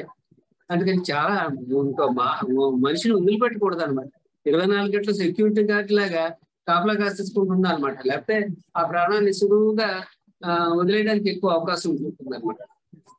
ఇప్పుడు ఎంతెందుకు ఏదో భార్యాభర్తలు తగ్గు పెట్టుకుంటారు, భార్య ఏమో పోలీస్ స్టేషన్కి వచ్చి ఏమంటే మా ఆయన కొంచెం 4 మందలించండి అని అనేటప్పటికి కొంచెం పోలీసులు వచ్చి కొంచెం ఓవర్ యాక్షన్ చేస్తారు, చేసి 4 దెబ్బలు వేసేటప్పటికి ఇంక ఎంత ఫీల్ అయిపోతాడంటే ఇంకా వాళ్ళేమో ఏమరపాటుగా ఉన్నప్పుడల్లా అక్కడే ఉద్దేశిస్తుంటారు. ఈ విధమైనటువంటి మనం చూస్తుంటుంటాం అన్నమాట. వీళ్ళ పట్ల ఈ ఆత్మహత్య మాటలు మాట్లాడి వాళ్ళ పట్ల ఏ విధంగా మనం ప్రవర్తించాలి అంటే, మనకి టైం ఉండదు, పైగా మనమే కరెక్ట్ అనుకుంటాం, ఎప్పుడు కూడా ఎదటోడిని మాట వినం మనం అసలు ఎప్పుడు కూడా. అలాంటిది ఎదటోడి పొజిషన్ లో నేనే ఉంటే నాకు చచ్చిపోవాలని ఉంది, మనం చచ్చిపోవడం అంటే బుద్ధి లేదట్టి, ఇది మన మామూలు యూజువల్ రెస్పాన్స్. కానీ నేనే అతని పొజిషన్ లో ఉంటే బహుశా నేను కూడా ఇలాగే ఆలోచించేవాడినేమో. అందుకని అతని ప్లేస్ లో మనం ఉంటే ఎలాగ, ఇది మొదటి పాయింట్ మనం జాగ్రత్తగా చేయాల్సింది. రెండోది, మనం మాట్లాడడం ఎక్కువ మాట్లాడకూడదు, వినాలి. అతను ఏం చెప్తుంటుంటే అది మనం విన్నాం అనుకోండి, కామ్గా వింటున్నాం అనుకోండి, అతను అలా ఎగ్జాస్ట్ అయిపోయి ఎంత బాగా చెప్పారండి అంటాడు. మనకి నిజానికి మనం చెప్పింది ఏమీ లేదు, అది మనం విన్నాం అంతే. ఆ కాస్త వినేటప్పటికీ అతనికి రిలీఫ్ అయిపోతుంది. ఈ సపోర్టివ్ అండ్ కేరింగ్, నీకు జెన్యూన్ గా సపోర్టివ్ గా నేను ఉంటాను అంటే లేని ప్రామిస్ చేసేయకూడదు. నాకు ₹1,00,000 అప్పు ఉందండి, నేను నా జన్మలో తీర్చలేను, అయిపోతాను నేను అని అంటే, నీకు ఎంత, నీకు 1,00,000 ఇప్పించేస్తాను కదా నేను రేపు కలెక్టర్ గారితో మాట్లాడి, దొంగ ప్రామిస్ చేయకూడదు. దొంగ ప్రామిస్ చేస్తే రేపు పొద్దున్న అది వచ్చిందే అని అర్థమయ్యేటప్పటికి నిజంగా చేసేసుకుంటాడు. అందుకని చాలా కాషస్ గా, ఓహో ₹1,00,000 ఇదా, నిజానికి ₹1,00,000 జీవితాన్ని పాడు చేసుకుంటావా, ఇంక మార్గాలు లేవా, ఇది చాలా మార్గాలు ఉన్నాయి, మనం ఎక్స్ప్లోర్ చేద్దాం. చేస్తే ఏదో ఒకటి తప్పకుండా దొరుకుతుంది. ఈ లోపల అప్పులోడు కంగారు పడకుండా ఉండడానికి మాత్రం నేను హెల్ప్ చేసి పెడతాను. ఈ విధంగా రియలిస్టిక్ గా అతనికి మనలో ఉండే జెన్యూనెస్ కనపడాలన్నమాట. అంతే తప్ప ఇటు తీసుకోరే అన్నట్టుగానే మాట్లాడకూడదు, వాటేమో కంగారు పడుతుంది అలాగా అని పెద్ద హడావిడి చేసేకూడదు. ఆనెస్ట్ గా జెన్యూన్ గా మాట్లాడాలి. అలాగే సరే నువ్వు అన్నావు ఆత్మహత్య చేసుకోవడం కోపం ఇది అన్నావు, దానికి తప్ప ఇంక వేరే మార్గాలు లేవా? బట్టలు కొట్టేసుకోవడం ఒకటే మార్గమా? మరి రిపేర్ చేసుకోవడానికి మార్గాలు లేవా? మొన్న నా ఫోన్ పాడైంది, ఇంకా అందరూ సలహా ఇస్తున్నారు ఇంకా అది పక్కన పారే కొత్తది కొనుక్కో అని చెప్పేసి. కొత్తది కొనుక్కోవడం అదేదో పెద్ద విశేషం కాదు, కొత్తది కొనేసుకోవచ్చు. కానీ దాన్ని రిపేర్కి ఇస్తే ఓ 2,000 రూపాయలు ఎంత బాగు చేసి పెట్టి ఇచ్చాడు, చక్కగా పనిచేస్తుంది. బట్టలు కొట్టుకోవాల్సిన అవసరం ఉంది, మళ్ళీ 60,000 రూపాయలు పెట్టుకుని కొనుక్కోవడం వాడు 60,000 సమస్య కాదు అక్కడ. ఎందుకని చేయాలి అలాంటి పని? అలాగే అప్పుడు సరే చచ్చిపోవాలని అనిపిస్తున్నావు, చాలా బాధగా ఉంది అంటే ఏ విధంగా చచ్చిపోదాం అనుకుంటున్నాం? అదే ఆలోచిస్తున్నానండి. రైలు కింద పడినట్టయితే ఇంకా ఖచ్చితంగా అయిపోద్దట, పైగా పెయిన్ ఏం తెలియదట కదా, లేకపోతే గురేసుకుంటే అది మరి గుడి మిగుస్తుంది అంటారా, లేకపోతే ఫ్యాన్ లోకి జారిపోతానంటారా అని అతను జెన్యున్ గా ఓపెన్ అవుతున్నాడు అనుకోండి, అప్పుడు మనకి కొంచెం అతని చుట్టూ ఉండేటువంటి ఎన్విరాన్మెంట్ ని మనం ఎలా ప్రొటెక్ట్ చేయాలి అనేటువంటి ప్లాన్ చేసుకుని, ఒరే బాబు ఇగో ఇదిరా ఇది అని చెప్పేసి కొంచెం టైంని బారో చేస్తాం అనుకోండి, ఈ లోపల అతనే ఏదో అలా ఉన్నానండి ఇందాక మీరు మళ్ళీ అవన్నీ మనసులో పెట్టుకుని ఎవరితోటి చెప్పండి అని అతనికి. ఇప్పుడు అతని యొక్క మాటలకి వాల్యూ ఇవ్వాలి, అతని యొక్క ఒపీనియన్ ఇవ్వాలి, అంతే తప్ప మందలించాలే కాదు. అలాగే మాట్లాడేటప్పుడు మన మాటలే కాదు మన బాడీ లాంగ్వేజ్ సూట్ అయ్యేలా ఉండాలి. సరే అయితే అలాగే హెల్ప్ చేసి పెడదాంలే అన్నదానికి, అలాగా నాయన నీకు అలా అనిపిస్తుందా అని చెప్పేసి భుజం మీద చేసిన దానికి రెండింటికి ఎంత తేడా ఉంటుంది? ఏంటి అయ్యగారు నా భుజం మీద చేసేసారు అనేటటువంటిది అది లోపల ఎంత ఇంపాక్ట్ ఉంటుంది. ఇప్పుడు మన టోను ఎంత ఇన్ఫ్లుయెన్స్ చేస్తుంది.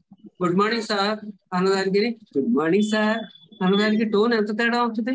అదే విధంగా అయ్యో నాయనా, ఆ అయ్యో నాయనాలో ఎంతో దగ్గరతనం అది అతనికి హెల్ప్ చేసేలా ఉంటుంటుంది. అలాగే నీకు తెలీదా అదేదో రైతు బంధుని ఒకటి పెట్టారని చెప్పేసి నువ్వు వాడుకోలేదా, అయితేనే నేను ఇప్పుడు నీకు ఏర్పాటు చేస్తాను, అదేదో ఇది ఇలా ఉన్నాయి ఏదో విత్తనాల విషయంలో ఎలా ఉంది నీకు తెలియదు, అయితేనే నాకు తెలియదండి, నీకు శుభ్రంగా అన్ని ఏర్పాట్లు నేను చూస్తాను కదా.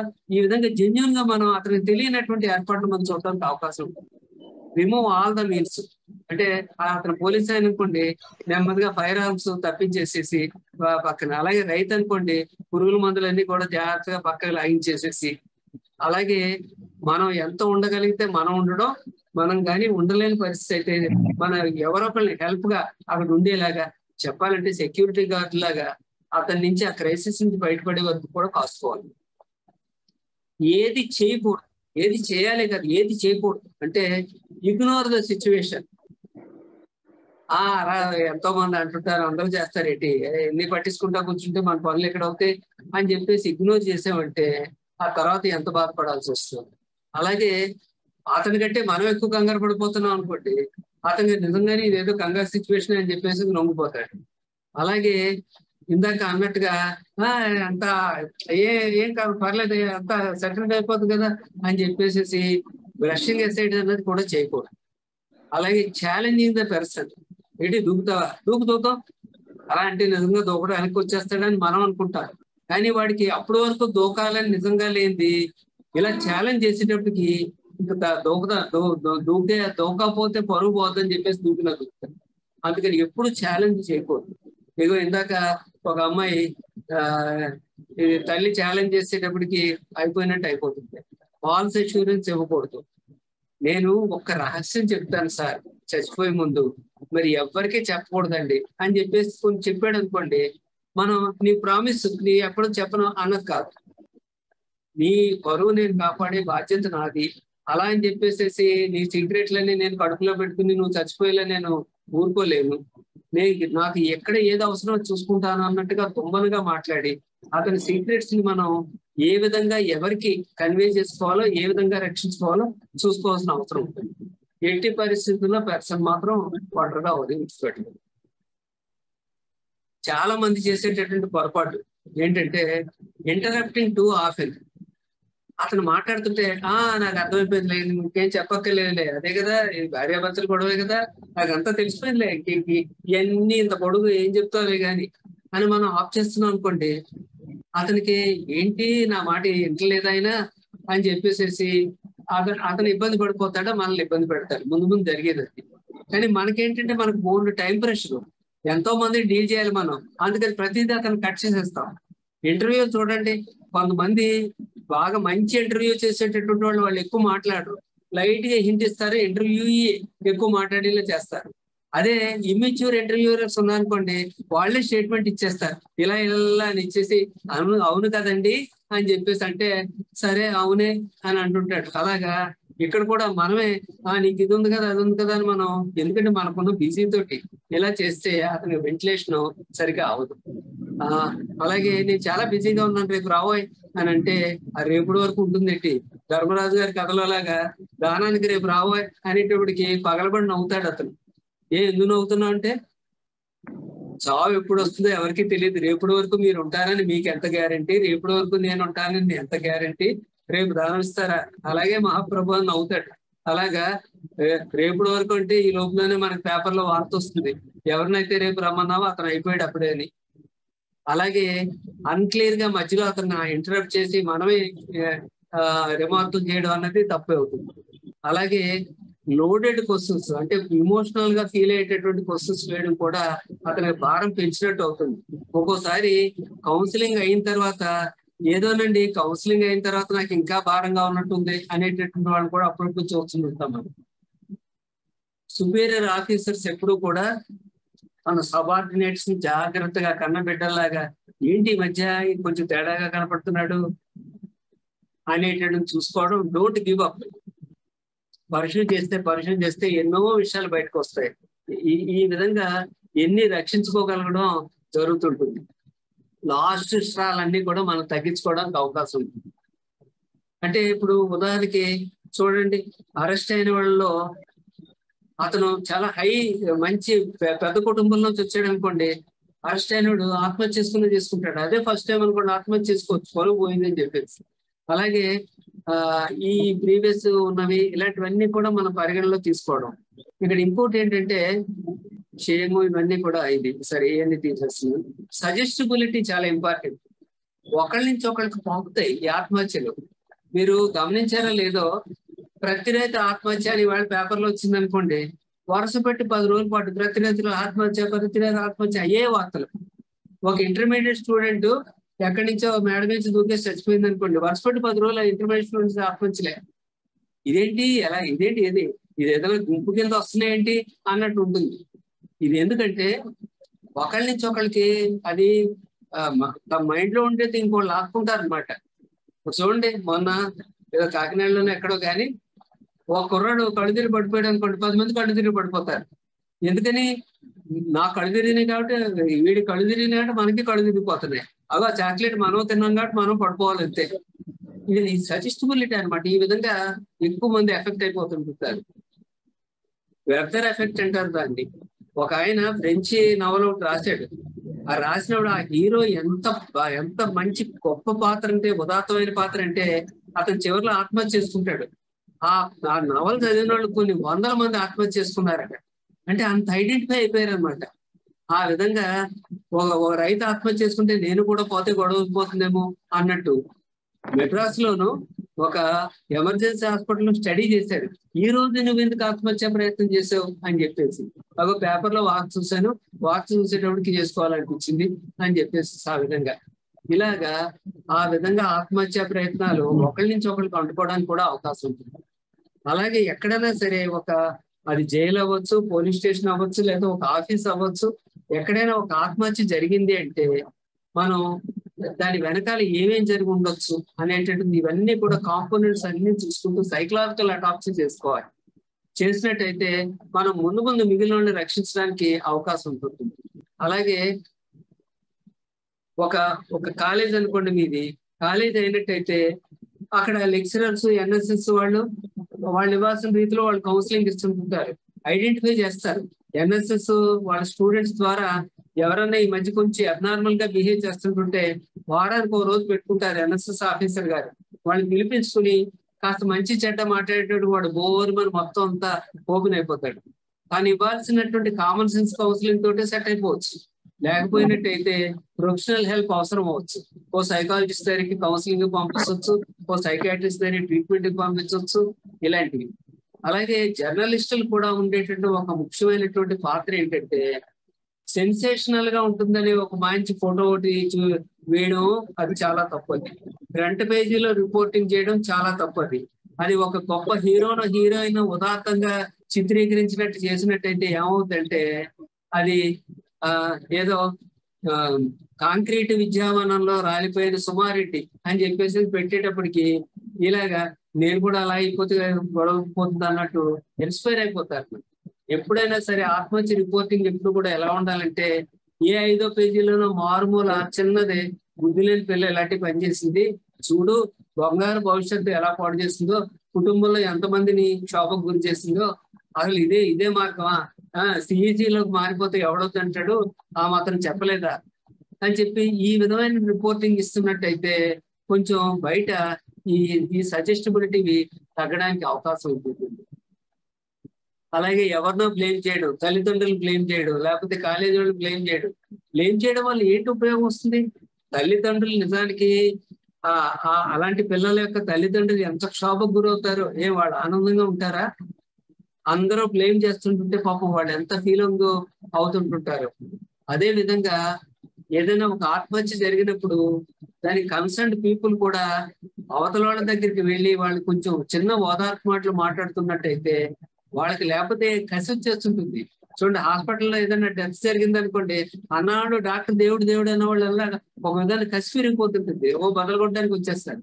అలాంటిది డాక్టర్ గారే అయ్యో పాపం ఇలా జరిగింది ఏంటి, నేను ఇలా అనుకోలేదు, ఎంతో కృషి చేసాం అనేటటువంటి ధోరణిలో వెళ్ళారనుకోండి, పాపం డాక్టర్ గారు మాత్రం ఏం చేస్తారు, ఆయన పాపం ఆయన చేసేది ఏదో చేశారు అనేటటువంటి ఒక పాజిటివ్ యాటిట్యూడ్ అట్మాస్ఫియర్ క్రియేట్ అవడానికి అవకాశం ఉంటుంది అనమాట.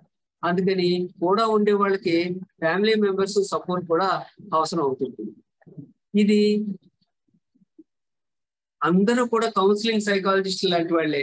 ఎందుకంటే వాళ్ళకి ఏదో ఎంఎస్సీ సైకాలజీ అక్కర్లేదు, ఎండి సైకాట్రీ అక్కర్లేదు. కాస్త కొంచెం ఈ లోక జ్ఞానం, వినే ఓర్పు, మాట్లాడే నేర్పుంటే చాలు, వాళ్ళు ఎవరైనా సరే ఈ కౌన్సిలింగ్ పనికొచ్చే పరిస్థితి ఉంటుంది. అలాగే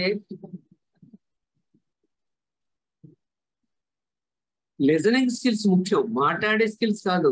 మాట్లాడకుండా వినగలిగేది ఆ ఓర్పు ముఖ్యంగా చాలా అవసరం అవుతుంది ఈ సూసైడల్ రిస్క్ ఉన్న వాళ్ళలో.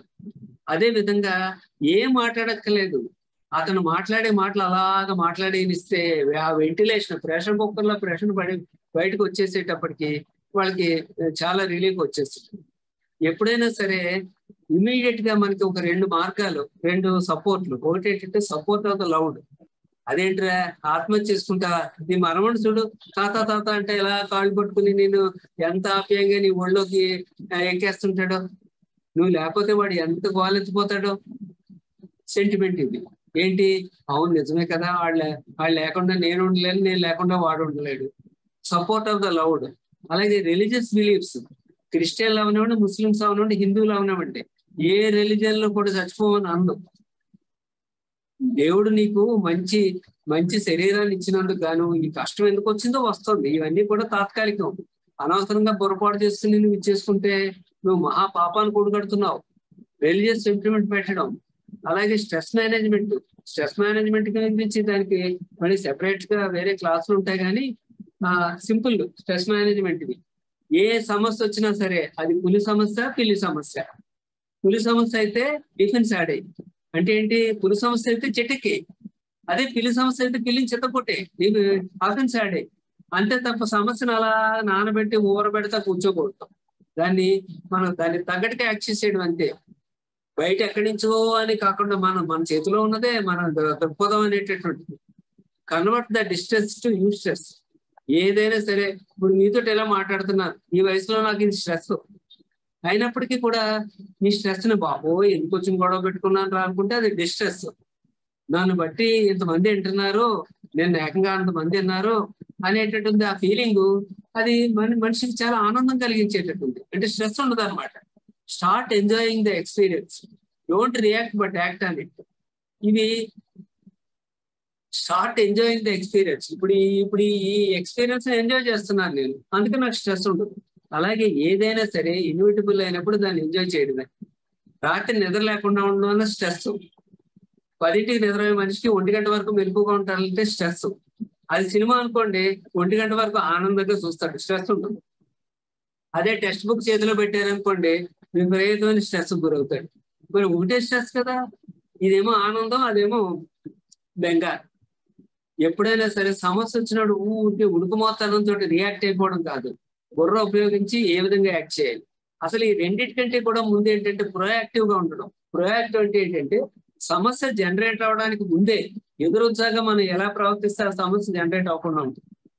రోజు డ్రైవర్ కి మనకి ఏదో ప్రాబ్లం అవుతుంది అనుకోండి, మనం 8 అని చెప్పేటప్పటికి అతను 8:30కి వస్తున్నాడు అనుకోండి, ప్రాబ్లం కి తయారైతే రోజు ఘర్షణ అనుకోండి, అప్పుడు మనం అర్థం చేసుకుని ప్రొయాక్టివ్ గా ముందే 8ంటి ప్రోగ్రామ్ ఉంటే ఇతనికి 7ంటి రమ్మని చెప్పాలి అని అనుకుంటే, ఆవిడ 7ంటి రమ్మంటే 7:30కి వస్తాడు, మనకేమో పని అయిపోతుంది. అంటే అది ప్రొయాక్టివ్ గా మనం సమస్యని సాల్వ్ చేసుకోవడం అన్నమాట. ఈ విధంగా సమస్యలను చాలా వరకు ముందే ఎదురొచ్చాక పసిగట్టి సాల్వ్ చేసుకోవడం. అలాగే స్ట్రెస్ మేనేజ్మెంట్ కి రకరకాల టెక్నిక్స్ ఉంటాయి. మన థింకింగ్ ని మార్చుకోవడం, బిహేవియర్ ని మార్చుకోవడం, మన యొక్క లైఫ్ స్టైల్ మార్చుకోవడం.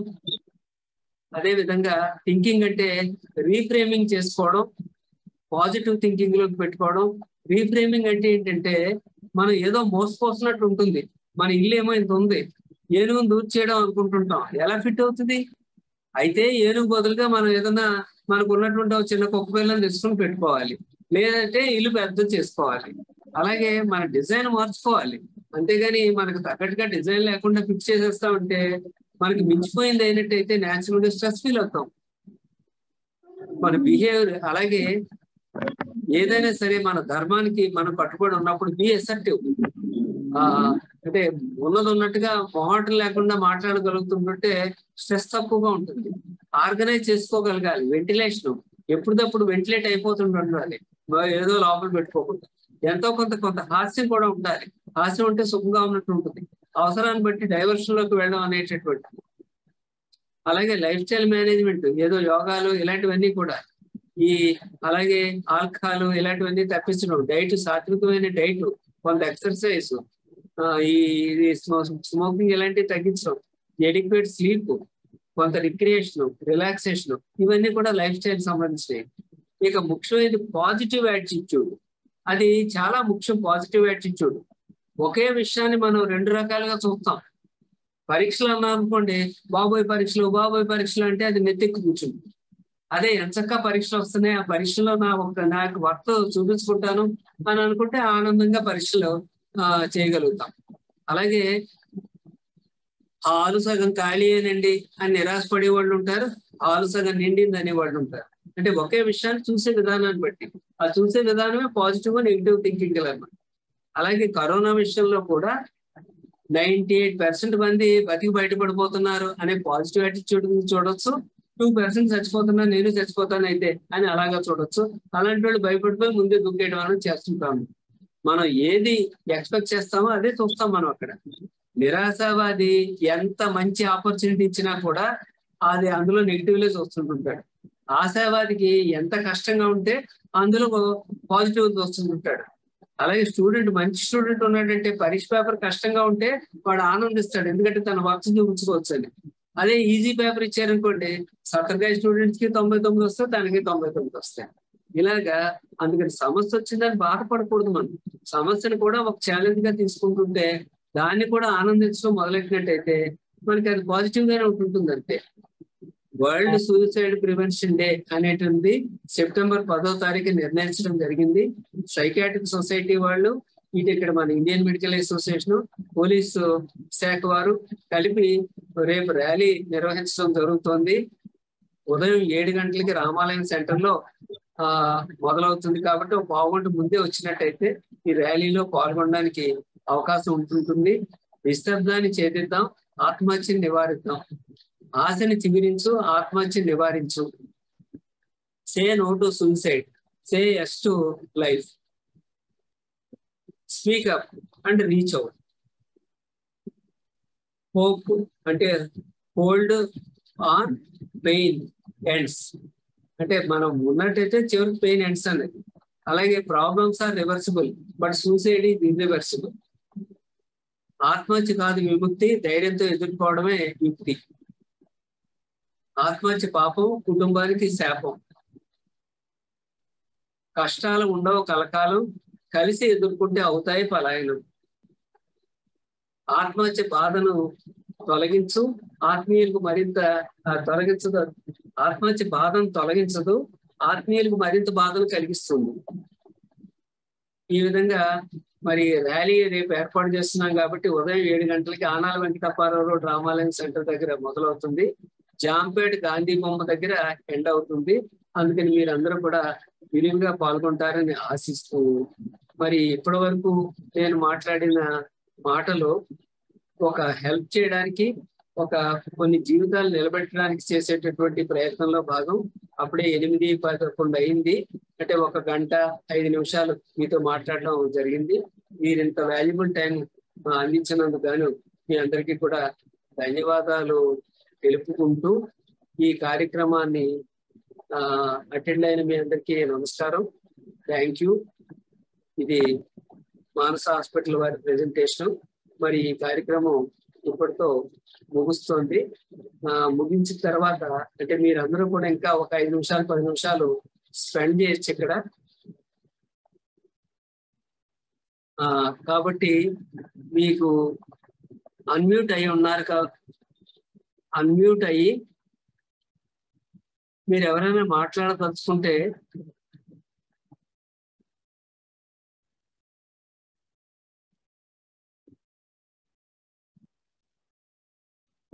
మీరు చెయ్యి హ్యాండ్ సింబల్ చూపించినట్టయితే కొంతమందితో మీకు ఏమైనా సలహాలు ఇవ్వడానికి అవకాశం ఉంటుంది. తర్వాత 10 నిమిషాలు మనం ముగించుకుందాం. ఎవరైనా మాట్లాడదలుచుకున్న వాళ్ళు హ్యాండ్ సింబల్ అక్కడ ఉంటుంది, అది చూపించండి. చరణ్ మౌలి గారు మీరు అన్మ్యూట్ చేసుకోండి. అన్మ్యూట్ చేసుకుని మీరు మాట్లాడండి. చరణ్ మౌలి గారి తర్వాత ప్రసాద్ గారు తర్వాత భారతి గారు. Good evening sir. Good evening sir. Hello, good evening sir.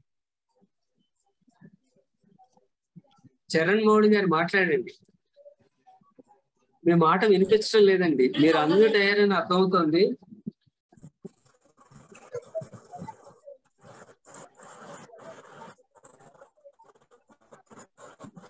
ఒకవేళ చరణ్ మౌలి గారు మాట్లాడలేకపోతే ప్రసాద్ గారు మీరు అన్మ్యూట్ చేసుకుని మాట్లాడండి.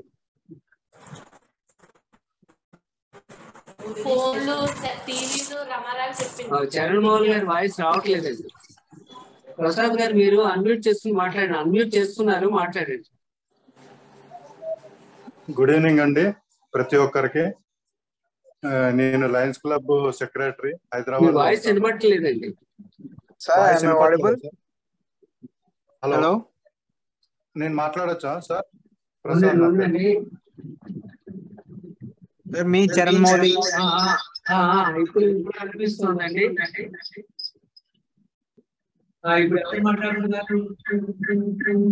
ప్రసాద్ సార్ మీరు మాట్లాడండి సార్ ముందు, నేను తర్వాత మాట్లాడతాను. సార్ ముందు ప్రసాద్ సార్కి ఇవ్వండి సార్. నేను లాస్ట్ నాకు డౌట్స్ ఉన్నాయి, ఆ డౌట్స్ నేను క్లారిఫై చేసుకుంటాను సార్. అయితే ప్రసాద్ గారు మాట్లాడతారా? గుడ్ ఈవినింగ్ అండి. నేను ప్రసాద్ నా పేరు. నేను హైదరాబాద్ నుంచి మాట్లాడుతున్నాను. రామారావు గారు, కర్రీ రామారెడ్డి గారు చాలా మంచి విషయాలు చెప్పారు.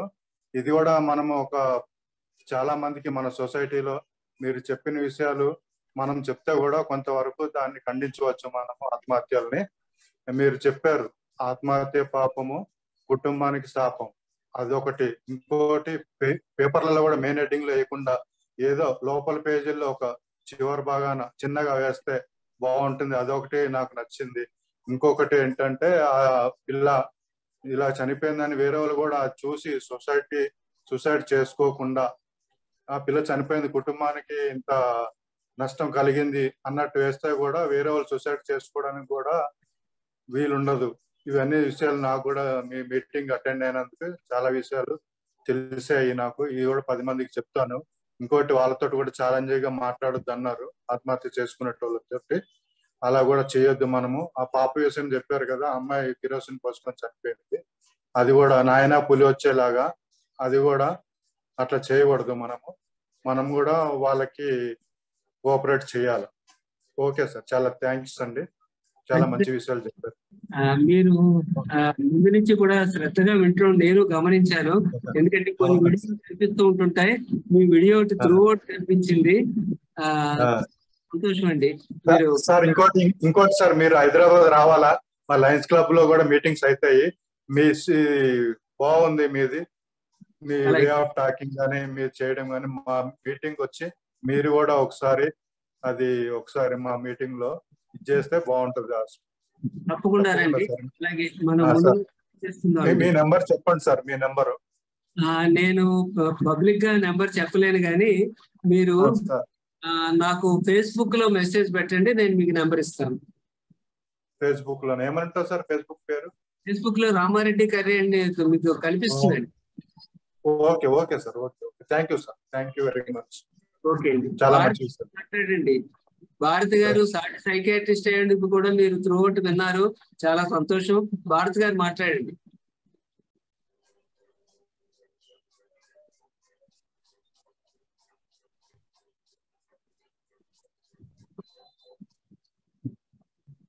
భారతి గారు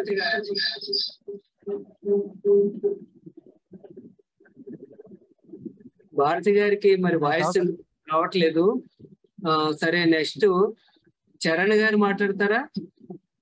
సార్ మాట్లాడండి సార్. అదేం లేదు, ఇందాక మీరు చెప్పారు కదా అన్ని అంశాలు నేను విన్నాను సార్. అంటే ఈవెన్ ఇప్పుడు ఉన్న యూత్ లో అంటే వాళ్ళకంటూ ఒక బ్రెయిన్ మెచ్యూరిటీ అనేది లేకపోవడం వల్ల కదా సార్ ఇలాంటి కారణాలు ఎక్కువ జరుగుతున్నాయి. అంటే ఇది మల్టీ డైమెన్షనల్ అండి. కొంతమందికి ఏమో వారసత్వంగా రాసిపెట్టి ఉంటుంది, కొంతమందికి ఏమో పెరిగిన వాతావరణాన్ని బట్టి ఉంటుంది, వ్యక్తిత్వం సంతరించుకోవడం అనేటటువంటిది. ఇది కొంతమందికి పరిస్థితుల ప్రభావం వలన ఉంటుంది. అందుకనే నేను ఒక విత్తనంతో పోలుస్తాను అనమాట. విత్తనంలో డిఫెక్ట్ ఉండొచ్చు, విత్తనం మంచిది అవ్వచ్చు. అలాగే నేలలో డిఫెక్ట్ ఉండొచ్చు, నేల మంచిది అవ్వచ్చు. అలాగే కురిసేటటువంటి వర్షము, సూర్యరశ్మి వీటిల్లో తేడా ఉండొచ్చు. వీటిల్లో ఎక్కడ తేడా జరిగినా గానీ మొక్క తేడాగా రావచ్చు. అలాగే సూసైడల్ విషయంలో కూడా ఈ కాంబినేషన్స్ అన్ని కరెక్ట్ కాంబినేషన్ వచ్చినప్పుడు సక్సెస్ అవడం, ఫెయిల్ అవడం జరుగుతుంటుందండి. అందుకని మల్టీ డైమెన్షనల్ గానే చూడాలి. కానీ కొందరు అంటే సూసైడ్ చేసుకున్నప్పుడు వాళ్ళు నాకు యాజ్ ఎ సైకాలజీ అంటే నేను సైకాలజీ నేర్చుకుంటున్నాను సార్. అంటే మాకు సైకాలజీలో చెప్పింది ఏంటంటే, ఇప్పుడు సపోజ్ ఎవరైనా ఒక పర్సన్ అనే వ్యక్తి వాళ్ళ బ్రెయిన్ అంటే డైవర్ట్ అవుతే కనుక వాళ్ళ బ్రెయిన్ మళ్ళీ రీఫ్రెష్ చేయడానికి వాళ్ళకంటూ కొన్ని టాస్క్లు ఉంటాయి కదా సార్. ఆ టాస్క్లు ఇచ్చిన ప్రయోజనం ఉండొచ్చు. 99.9% బ్రెయిన్ అనేది వర్క్ చేస్తుంది అంటారు కదా సార్. అది ఎంతవరకు వాస్తవం సార్? అది ఇప్పుడు ఇందాక మనం అనుకున్నాం చూసారా, ఇప్పుడు సిబిటి అని ఉంటుంది, కాగ్నిటివ్ బిహేవియర్ థెరపీ అని. బహుశా మీరు చదువుతానే ఉండుంటారు. ఇప్పుడు ఏంటంటే ఒకే థింకింగ్ ని ఆల్టర్నేటివ్ గా ఎలా థింక్ చేయొచ్చు అనేటటువంటి ఎక్స్ప్లోర్ చేసుకుంటూ వెళ్ళడం అనమాట. ఇప్పుడు ఒక అబ్బాయి పరీక్షలో మార్కులు తక్కువ వచ్చే ఫెయిల్ అయ్యాడే అనుకోండి, ఒక అబ్బాయి ఏమో ఏమైనా సమాధానం చెప్తాడంటే, నాకే కాదు మార్కులు తక్కువ వస్తా, నా క్లాస్మేట్స్ చాలా మంది తక్కువ వచ్చింది, కొన్ని వచ్చేటప్పుడు బాగా రాస్తామంటే వచ్చేటప్పుడు నేనే కదా క్లాస్ ఫస్ట్. ఈ విధమైనటువంటి యాటిట్యూడ్ ఒకటి ఉంటుంది. ఇంకొకటి ఎలా ఉంటుంది, పరీక్ష ఎందుకు తప్పేవరు అంటే నాలాంటి యూస్లెస్ లో పరీక్ష రాస్తే అలాగే ఉంటుంది. కొన్ని వచ్చేసారన్నా బాగా చదువుతామంటే వచ్చేసారి మాత్రం నేను బాగుపడతానేంటి అంటే, ఒకే విషయాన్ని చూసే యాంగిల్ బట్టి, ఆలోచించే యాంగిల్ బట్టి. సైకాలజిస్ట్ యొక్క రోల్ ఏమిటంటే అర్థం పట్టినట్టుగా తనలో ఉండేటటువంటి రిసోర్సెస్ అన్నిటినీ తాను అర్థం చేసుకుని ఆప్టిమైజేషన్ చేయడం. మనకి మేనేజ్మెంట్ లో ఆప్టిమైజేషన్ అని చెప్తారు, ఎఫిషియన్సీ అని. ఉన్న రిసోర్సెస్ ని ఆ విధంగా మనం డైవర్షన్ ఎక్కడ చేసుకోవాలి, దేనికి ఇంపార్టెన్స్ ఇవ్వాలి అనేటటువంటిది తనకు తాను సెల్ఫ్ గా చేసుకోవచ్చు. లేకపోతే ఎవరొకళ్ళు ఫ్రెండ్స్ లేకపోతే ఓ సైకాలజిస్ట్ లో హెల్ప్ చేయడానికి అవకాశం ఉంది. Okay sir, thank you sir. అంతే, అదే ఒక నా డౌట్ సార్, అందుకే మేము మీతో క్లారిఫై చేసుకున్నాం sir. Thank you Hello, sir. Rama. Namaste, Andy. I am right now in USA, as you know, but still, enta santoshanga undo that I could attend your talk, because it's a wonderful timing also. Maak bale kudirinchu vinadaniki. I thought I would not be able to listen to you this time. But my thing is, you covered everything, almost every nook and corner, every aspect of suicides you covered. And what I appreciate is that you told, the differentiation between what Putti Sri Ramulu did for our country and our state, and మిగతా suicides అసలు difference ఏంటి మీరు చక్కగా చెప్పారు. రెండోది, the media role. Like, if someone commits suicide, day in and day out, all the channels 24/7 చాలా విస్తృతంగా మళ్ళీ మళ్ళీ అవే రిపీట్ చేస్తూ చూపించడం చాలా చాలా ఎఫెక్ట్ ఇస్తోంది. ఎంతమందికో ఎఫెక్ట్ ఇస్తోంది. అది మామూలు ధైర్యంగా ఉన్న వాళ్ళకి ఉంటుంది, స్టూడెంట్స్ కి, పిల్లలకి, అందరికీ ఎఫెక్ట్ ఇస్తూ ఉంటుంది. సో వాళ్ళు అదే పనిగా చూడడం జరుగుతోంది. రెండోది, ఒక ఛాలెంజ్ గా తీసుకోకూడదు, వాళ్ళు ఎవరైనా చెప్తే చేసుకోపో అన్నట్టుగా చేయకూడదు అనడం, అలాగే ఫాల్స్ అష్యూరెన్స్ ఇవ్వకూడదు అనడం. ఇంకొకటి ఏంటంటే, కాస్త ఇలా చేయిస్తే మనం అందుకుని వాళ్ళని పైకి బయట పడేయచ్చు. ఇలాంటివన్నీ చాలా ఇంపార్టెంట్. ఓన్లీ థింగ్, 2 థింగ్స్ ఏంటంటే, ఇంపల్సివ్ గా చేసే వాళ్ళకి, స్టూడెంట్స్ కి, వీళ్ళని చక్కగా పట్టుకోగలిగితే, because they are immature and impulsive గా చేసే వాళ్ళు కొంతమంది ఉంటారు. అలాంటి వాళ్ళకి మనం సాయం చేయడం ఒక్కరవ ఇబ్బంది అవ్వచ్చేమో కానీ, but otherwise suicides as such are preventable. So thanks for such a wonderful talk. Thanks for giving me this opportunity అండి. నేను మీకు థ్యాంక్స్ ఎందుకు చెప్పాలంటే, సాటి సైకియాట్రిస్ట్ అయి ఉండి మరి మీరు జూనియర్ ఏం కాదు, నాకంటే జస్ట్ 2 years జూనియర్ మాత్రమే. అలాంటిది మీరు ఇంత ఓపిక్ గా ఏదో ఓ స్టూడెంట్ లాగా విన్నట్టు వినడం, దాన్ని అంతా రివ్యూ చేయడం, అది ఎక్కువ సంతోషంగా ఉంది. పైగా ఇంకోటి ఏంటంటే, మన కొలీగ్స్ అందరూ కూడా ఒక విధమైన ఓవర్ కాన్ఫిడెంట్ యాటిట్యూడ్ చూపించేస్తుంటారు. అది నాకు కొంచెం భయం వేస్తుంటుంది. ఏంటంటే, suicides are preventable, suicides we can prevent, consult a psychiatrist or psychologist immediately so that we can do everything. అంటే అది అంత మరి అంత ఏదో అరటిపండు వచ్చేసేసి మీ నోట్లో పెట్టేస్తాం, తినేసి వెళ్ళిపోదురు కానీ అన్నట్టు ఉండదు కదా. ఎంత మనం కృషి చేసినా కూడా కొన్ని మన చేతిలో ఉండవు, ఎంత చేసినా కొన్ని జరిగిపోతుంటే అలాగా అనేటువంటి మనకు ప్రాక్టికల్ గా చూస్తాం. కాబట్టి ఆ కొంచెం బిట్ కాషస్ అనేటటువంటిది చూడాల్సిన అవసరం ఉంటుంది. ఎందుకంటే మీకు తెలుసు, నేను పేర్లు అయితే చెప్పక్కర్లేదు కానీ, top person in psychiatrist sun committed అంటే ఏంటి దాని అర్థం? అలాగా కొన్ని మనకి మనం వింటుంటాం. అంటే అన్ని వేళలా అన్ని సూసైడ్స్ మనం ప్రివెంట్ చేయలేం, కానీ చాలా వరకు హెల్ప్ చేసి పెట్టగలుగుతాం అని. అంటే చెప్పాలంటే, ఇప్పుడు నాకు 1,40,000 కేసులండి. అంటే ఇప్పటి వరకు నా స్కోరు 1,40,000. మరి సైకోసిస్ ఉన్నవాళ్ళు, డిప్రెషన్ ఉన్నవాళ్ళు చూస్తూ ఆల్కహాలిక్స్ కలిపినట్టయితే ఖచ్చితంగా 1,00,000 మంది ఉంటారు. 1,00,000 మందిలోనూ ఒక 10 to 15% సూసైడల్ రిస్క్ ఉన్నవాళ్ళు, అంటే 10,000 to 15,000 సూసైడ్స్ ఆకుండడానికి అవకాశం ఉంటుంది. అప్పుడప్పుడు కనపడుతుంటుంది, అవును ఈ పేషెంట్ మన పేషెంట్ లా ఉన్నాడు, ఈ పేపర్లో వచ్చిన వార్త అని. అంటే ఎన్నో కానీ పోతాయి, కానీ ఎంతో కొంత ముందే పసిగట్టుకోవడం వల్ల హెల్ప్ చేయగలుగుతాం అనేటటువంటి ఆ గార్డెడ్ కాన్ఫిడెన్స్ తోటి అది. మరొకసారి మీకు థ్యాంక్స్ అండి. మీకే ధన్యవాదాలండి. అది మీది మిస్ అవ్వడం అన్నది impossible. So you made me listen to it. Thanks అండి. నమస్తే అండి. నమస్కారం. డాక్టర్ గారు చెప్పండి సార్. నేను నాగేశ్వరరావు సార్, చెప్పండి. Aditya college నాగేశ్వరరావుని sir. యూత్ కి వండర్ఫుల్ మెసేజ్ అండి మీరు ఇచ్చింది సార్. ఆ సిమ్టమ్స్ అయ్యి నిజంగా కళ్ళ కట్టినట్టు చెప్పారు సార్. యాక్చువల్ గా ఇప్పుడున్న వాలంటీర్స్ కూడా చాలా మంది వాలంటీర్స్ ఉన్నారండి ఇప్పుడు మన ఇందులో. వాళ్ళందరికీ నేను చిన్న ఇన్ఫర్మేషన్ దీని ద్వారా పాస్ చేస్తున్నాను. రేపు మార్నింగ్ 6:30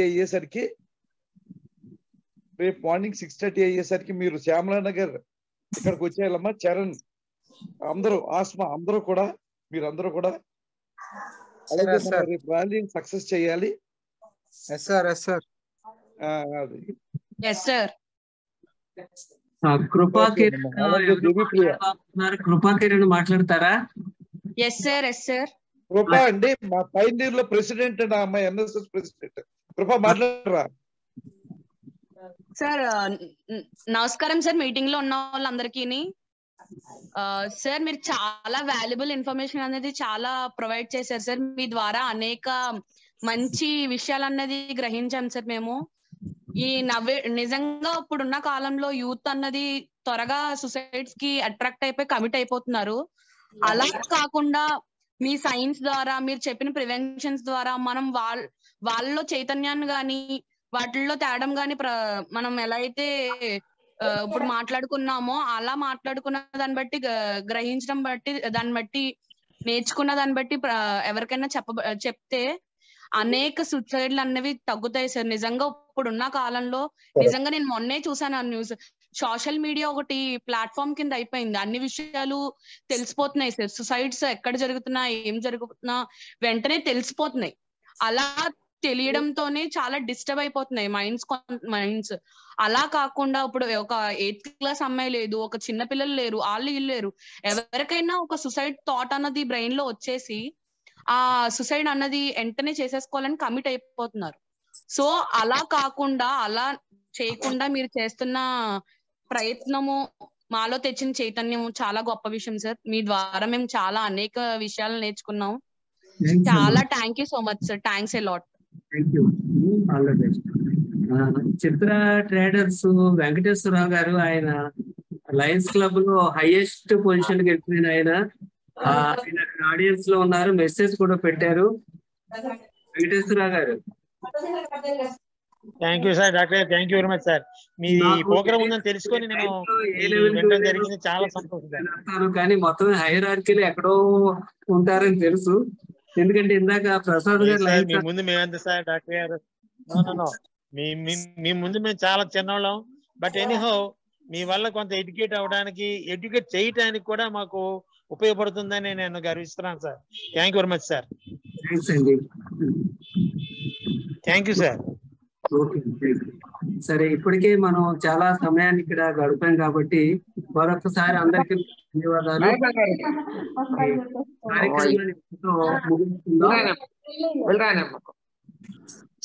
రెడీగా ఉన్నాను. సరే.